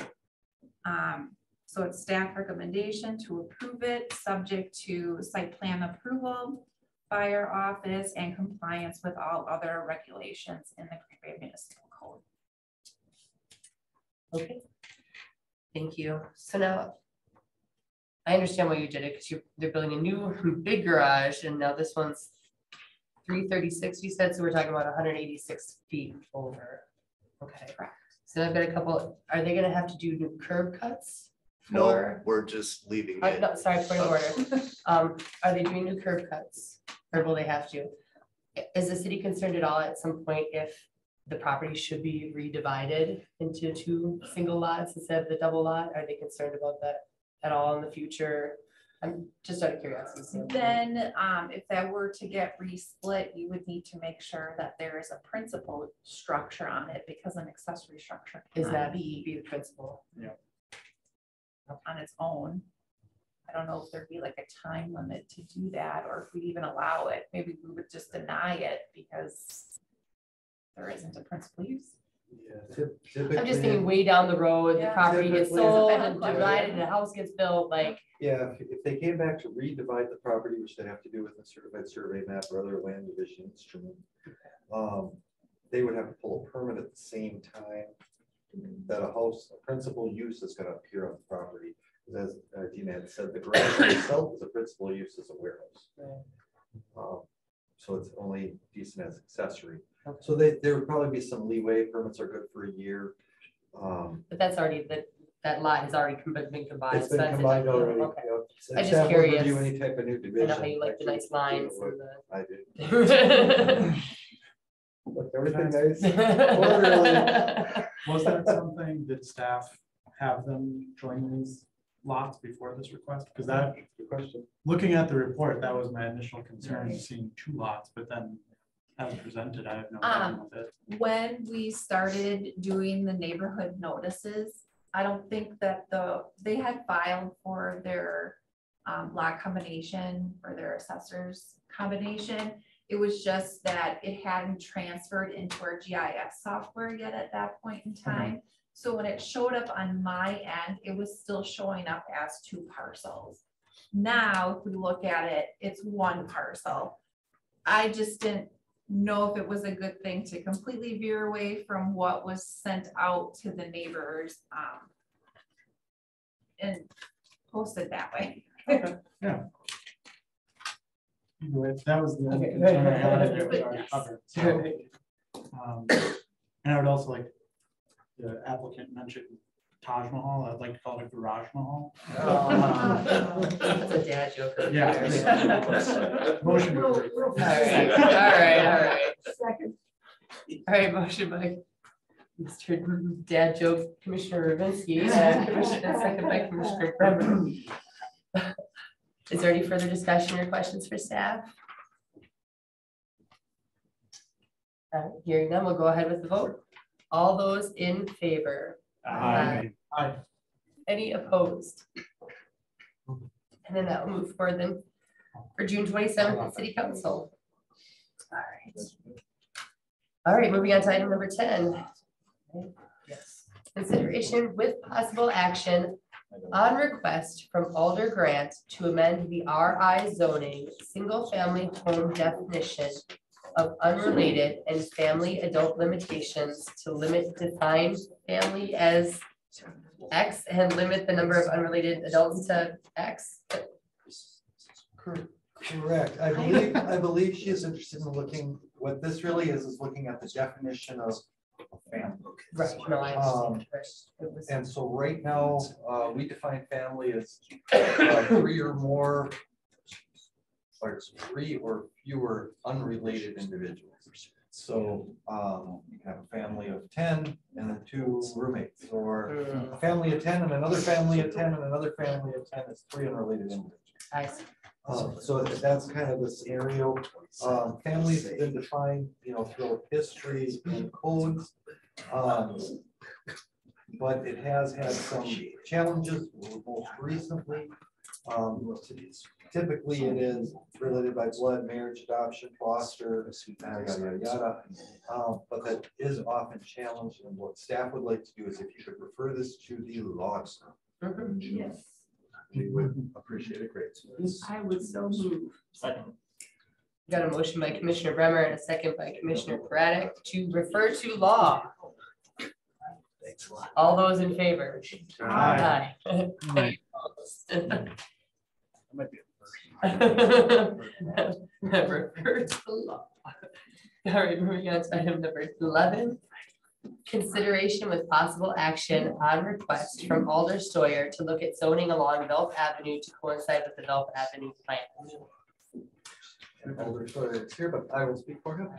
So we have adopted the Velp Avenue redevelopment plan years ago, and I know you've seen it, you've heard of it, you've heard people have said that it's not going as fast as possible. Had the whole gender discussion, salvage business. Gotta be careful, can't say careful. Yes.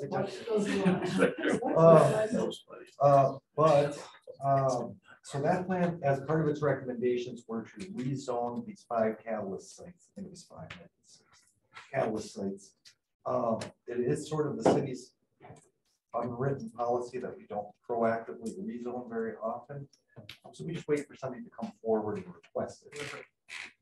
So, but at this time, there's been enough action up there and interest that I believe Alder Sawyer, correct me, is interested in having that rezoned and wants staff to look at that. So we're all for that and refer it on to planning, community to economic development. So moved. Second. We have a motion by Commissioner Bremer, a second by Commissioner Werzinski to refer to community and economic development. All right. All right. All those in favor? Aye. Any opposed? All right, now we're going back to number 1, before I forget. Election of officers. Is there like? So you have chairperson, Right. vice chairperson, and secretary. Secretary is typically default to the director of community development. Oh, okay. And he can make any of us. I see. Nice treat. All right, so we need to nominate a chair. Start with that, yeah. Motion nominates Lisa Hanson for chair. Second. Do a motion second. Now you have to ask 3 times, right? Are there any further nominations? It's probably true. Are there any other nominations? I think that there are. Are there any other nominations? I'm not trying to fast track myself. Speak up if someone wants to speak. All right. So then we've got a motion by Vice Chair Miller and a second by Commissioner Daniels. Make me chair. Can I even preside over this? This feels. Yeah, I mean, you're recuse yourself. Vote on it. I think I do get to vote on it. Don't I get to vote? I can vote for myself. All right, really, so. if you didn't want to do it. No, right, no, we had a discussion in the hallway on the way up, so, all right, so we just vote, so there's a motion and a second, nobody else has been brought forward 3 times. All those in favor? Aye. Any opposed? All right, So then that just feels very strange. to me, but okay. It's always. I know, right? All right, so then now we're looking for a vice chair. I would like to, can I nominate people? Because I can't do other things. I'd like to nominate Mr. Jacob Miller for vice chair. I second that. They've been a good team so far. All right, do we have any other nominations? You guys can throw your hats in. I won't be. Do we have any other nominations? Is there gonna be a fight? Do we have any other nominations? All right, hearing none, we have a, what's that, what is it called? A motion by me, that's unusual. A motion by Chair Lisa Hanson, and a second by Commissioner Bremer to make Jacob Miller vice chair. All those in favor? Aye. Any opposed? All right, and so then that's that. Do you think they need to do one on secretary? Might as well make it official. Okay, all right. Nominate. So we'd like to nominate Mr. Sexualty. I'd like to. Should be a position. I would do the position. Yeah, nominate the Oh. director of community. Oh, gotcha, right, because, right, Because he can designate. right, and you can do. Okay. Can we get a second? Second. All right, so we've got a motion by Commissioner Ravinsky and a second by Commissioner Bremer. Are there any other nominations? Are there any other nominations? Are there any other nominations? All right, hearing none, we'll go ahead with the vote. All those in favor? Aye. Any opposed? All right, and that is item number 1. So moving on to informational director's reports. Evening, everybody. That's absolutely. That's right. Let's work on all the different titles. Let's come with this job.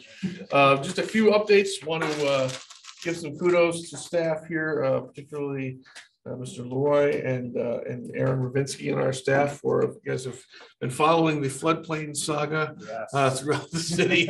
It has been a long, hard road with the folks at FEMA. However, the gentleman who used to do this work essentially left right before the report was due last year.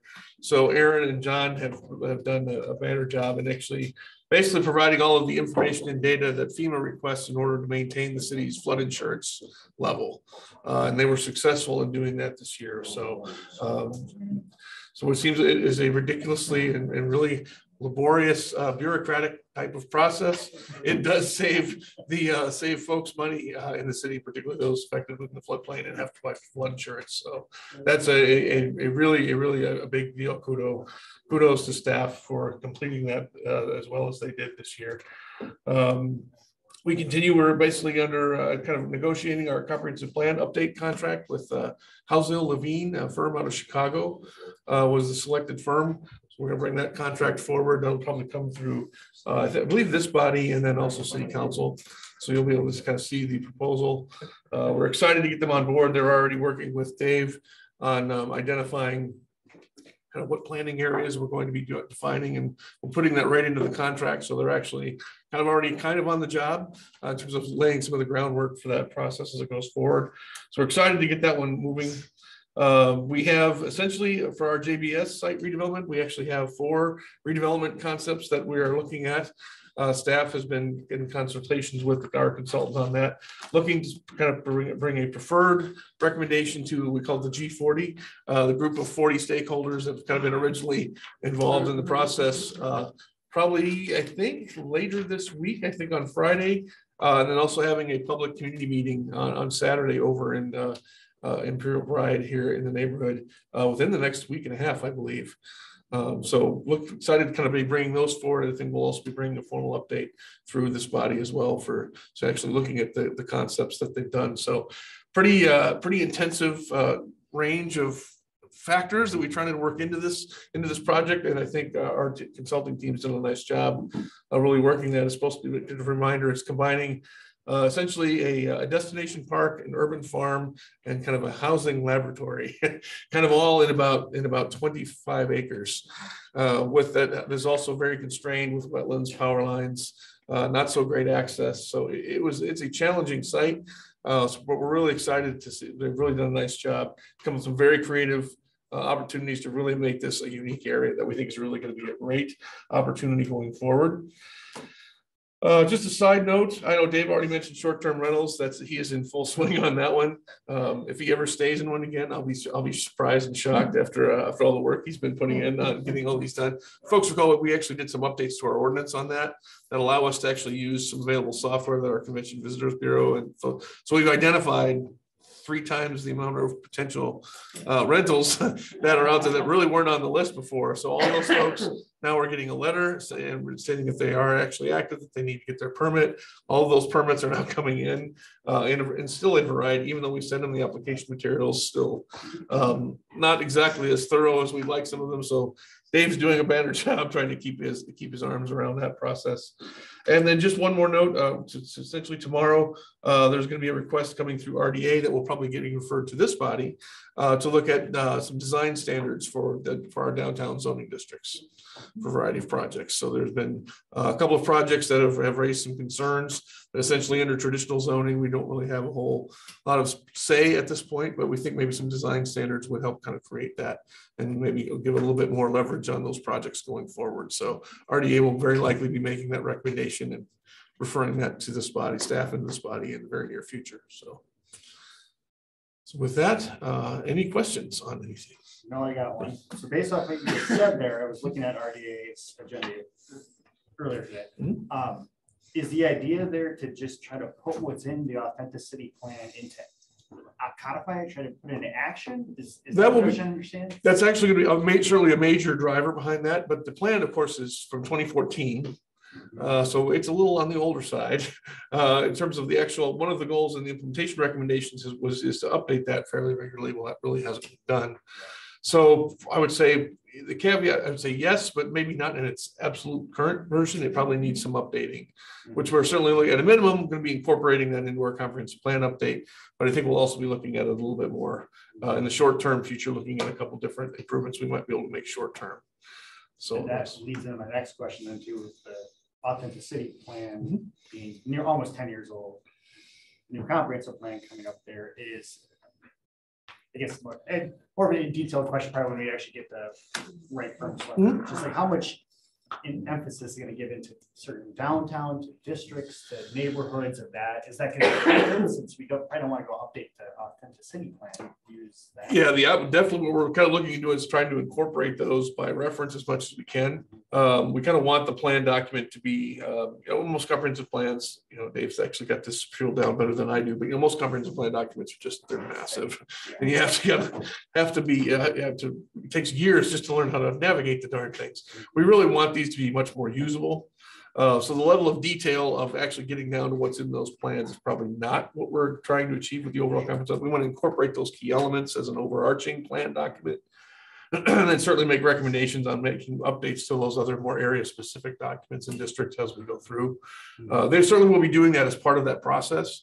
But I think so, but it's very likely some of those recommendations might be, we had a lot more conversation on, say, the authenticity plan for downtown, then this is going to need more. This is going to need more review. So we actually have set aside some additional budget. This weekend, the comp plan is being funded through ARPA funds.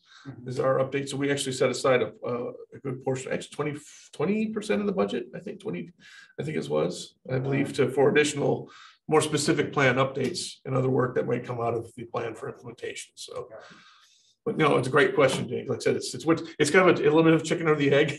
In this case, we've got all these individual plan documents and corridor documents and all these other things that are probably pretty good for the most part, but we do need to go back and review a lot of them. A lot of them have been around for a while.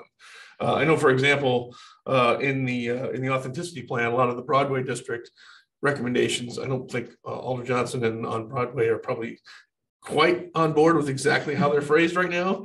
So I think he'll be the first one to be saying, yep, we're going to update that document. We need to make some changes on that one. So we just need to sit down and have that review on some of those key corridors and those plan documents. And to that, likely what they're going to be in the new plan will be referring to the existing with some recommendations on it, either to adjust them or not, or if they're that, like Neil had said, if they're that outdated, they may actually recommend the changes. But down to the level, I mean, this is again a 40,000 foot document. you're not gonna have them picking out locations for planters and styles. But believe me, anybody who calls, it's like, oh, we'll get that in the comp plan. Like, we'd have to have a detail unless you want to spend a lot more money. Yeah, exactly. But yeah, and the same thing with the corridors, the more dated ones, we'll try to get them to comment professionally, and then either if it's that important, we'll try to do it in tandem and get a different contract to do it in-house, or just have it as a major recommendation for when it's adopted. That would be our next, one of our next action items, whatever that would be. And we're hoping to get a couple more corridors in. I mean, obviously, right now we have Belt, University, Military. There's another one too. Which one?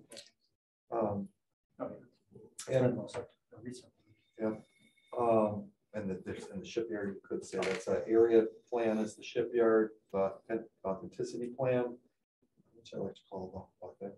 I say it wrong too, Yeah, authenticity. Authenticity. Authenticity, that's how I always say it. That's what I always say. Right. There's an old Main Street plan that's already dated. There's a Military Avenue, it's more of a corridor, but it's also got area sections that we talked about earlier. I think one that may come up that we might be, just because of the NFL draft coming up, is the connection between downtown to Lambeau Field. Right. So Broadway, that's gonna be, there's gonna be a lot of transportation things that need to be looked at there. Who knows, maybe there's probably a small chance that we kind of, I think the mayor was in a meeting with Amtrak and kind of reminded them that we had the draft coming, and they're like, oh, kind of seemed to indicate that maybe that wouldn't be a bad idea to kind of try to accelerate that a little bit. So that would be fantastic if they were able to do that, but a lot of work still to be done on those. So, yeah. The infrastructure's there, it's just the buildings. Yeah. So I guess to answer your question, but they're not even under contract yet. They're already starting to do some of that. This week, we're supposed to get the professional service agreement to then go through the speedy wheels of government. Yeah, I did have a quick question. I'm sure this has a name, but I was just on Google or looking through downtown Green Bay. These parks was behind the Hampton. That's WPS, or was WPS. Is there, so do they still, is there a plan for, because I'm just looking at this and it's like a lot of, I'm surprised the developer is not looking at. That's all raised through here. Right. This still exists. Yeah, This is the but part this that is- they all tore up for the environmental. Yeah, and I'm sorry, this is all like. Yep. All of this, like. is there- Several things. We're certainly I don't know what it's called. I'm sure it's got a name. Well, right now it's just a WPS site. WPS. So yeah, essentially Base Companies is the developer who has that under option right now. The same people as the railway. Same people as the rail yard. Yep. Right. So what we're essentially at this point, but they're working through with WPS still on the environmental aspect, as Jake had mentioned. There is some of it that's been cleaned up, essentially kind of voluntarily cleaned up to an earlier DNR standard, which is fine. And they've removed bad soil, hauled it off, put clean soil back in. There are a couple of areas that are essentially an EPA Superfund site on the big, ugly, nasty, as awful as you can get kind of site. So they're essentially going to be, that's a slower process to go through that. Probably from the city standpoint, that's probably the key area. We feel we need probably a new parking ramp, parking structure there affiliated with the, essentially affiliated with the convention center. We'd like to see it kind of on that backside. It's actually the one by you guys, DJ. Essentially, we have a development agreement with Schreiber essentially that says, I think within a matter of within 10 years, it's quicker than that, I think, that we're especially supposed to knock down that parking ramp and deed that property over to Schreiber. That's above my pay. That's above our pay. So we know at some point we're going to need additional parking. It was, the Schreiber. So we didn't restore the grid. Speaking of the city plan, didn't restore the grid. We have another chance to restore the grid. Watch tomorrow's presentation on implementation steps if you would like. We'll be talking. There's a long list of things that we have not yet gotten to on that list. Yeah. But Andy, to kind of answer your question as well, our preliminary talks with the consultants has been to grab the WPS and the former Georgia Pacific sites across each river from each other. Right. You might think the river is a divider. That is not as navigable, but it is a navigable waterway, but it's not used for. Wait, kayak canoes? What are you talking about? That's all I got. Was possibly connecting those into a special study area and doing a specific plan for that area. But the developer does have kind of a concept that they've done is essentially a lot more office and residential mixed use essentially around kind of a central parking structure or structures. Essentially what we're looking at doing there is kind of, and obviously most of our standalone structures. If we want to use TIF to help pay for those things, certainly we can count on some of the increment around it. But we also add it as actually make those some residential uses and office uses as part of the actual structure. So whether that's on top or on the outside, we think there's some opportunity to really just be a little bit more creative and get a little bit more density on the areas we go forward. But time frame is going to be, I mean, the environmental process is driving the bus essentially at this point. So in terms of how long can we get things cleaned up there, that Superfund site, they're saying it could be like till 28, 29. We're like, they could go a little faster than that. So it's kind of working with the EPA to try to figure out exactly. I think WPS would like to clean up to more of an industrial standard that says basically we clean it up to this level, you build on, you don't dig down, you can minimum. From our standpoint, obviously the planners are like, well, we'd like to think some residential uses would be really nice in there and some residential density, which actually requires a higher level of cleanup to make it safe for people obviously to reside there. So these are things certainly to work through still, but certainly meeting with that developer pretty regularly and having updates with them and trying to move that forward collaboratively with EPA. So thank you. Again, I just was looking at all this open space. I'm like, why is it not? It's a great spot. I mean, right on the point with the two rivers. It's a fantastic location. It really is. So I'm confident that when we get past the environmental issues, we're going to get some really great development out there. It's a really big detractor from that with the paper mill, which is now they'll be taking down their buildings probably this summer. So they're taking them completely down. Yeah, it's already shut. Down to foundations. They'll be down to the building foundations right now. Yeah. Okay. And I see Alder Stoyer has some comment. Just a little. Director, I was going to ask about the historic intensive survey. Where are we at with that for the city of Green Bay? That I saw Mr. Flatt was in the office today, so I'm assuming he's still working on it. Alder, I can get a specific update on that and email it out and share that with the commission. Oh, absolutely. Yeah, very much so. They've been doing a certain number of properties every year, and I know we renewed that contract again for this coming year. So absolutely still in process. But I can send you a formal update from Jason. Absolutely. It's all that. Is it fair to say we're gonna have a good fair amount of input into once we actually have? Oh, absolutely. I would say absolutely. Certainly not only from a use standpoint, but they're certainly going to need financial assistance on this. So this is going to be probably likely coming through an RDA process as well. So there should be multiple points of opportunity, shall we say, for both you guys and the public and the city council to weigh in on what can happen there. Okay. Sorry, Monroe. Oh my God. Yeah, we are that particular developer. He's working on the affordable housing project on University Avenue. He's also working on the Mason Manor project, the redevelopment project on this. So as soon as those two kind of get really moving forward, we're going to try to bring him back and get him focused on this particular project. Got some financial hurdles to get by on that one. So last we had talked, there was still not a clear path to get things moving forward from a financing standpoint. So we're probably getting to a point where I would say sometime this summer we either need to get to a new agreement on how to move forward, or we may have to consider hitting the reset button on that, which we really would not like to do because we love the design of the building that they proposed, and it's really kind of checks all the boxes with the grocer, the minority business. It's a great project. But we may have to get more creative, win the lottery, or figure out a different way to finance the project, I think, at this point. So next meeting is July 24th. My birthday. On short-term rentals, when we talked about it the last time, we discussed about what other municipalities bordering us were doing, and that Schwab Village passed that ordinance about the 6-night minimum. Any concerns or how that it might impact us or not impact us? Not really at this time. I think we're still kind of evaluating the overall, I guess, impact of what that could do. Because when we've talked to a couple of individuals who are kind of looking at this as well, they'll tell everybody they're charging a 6-night rental and pay the same amount that they would charge for a 3-night rental, but it'll be rented for 6 nights. Same invoice will say 6 days, but they won't able to be there.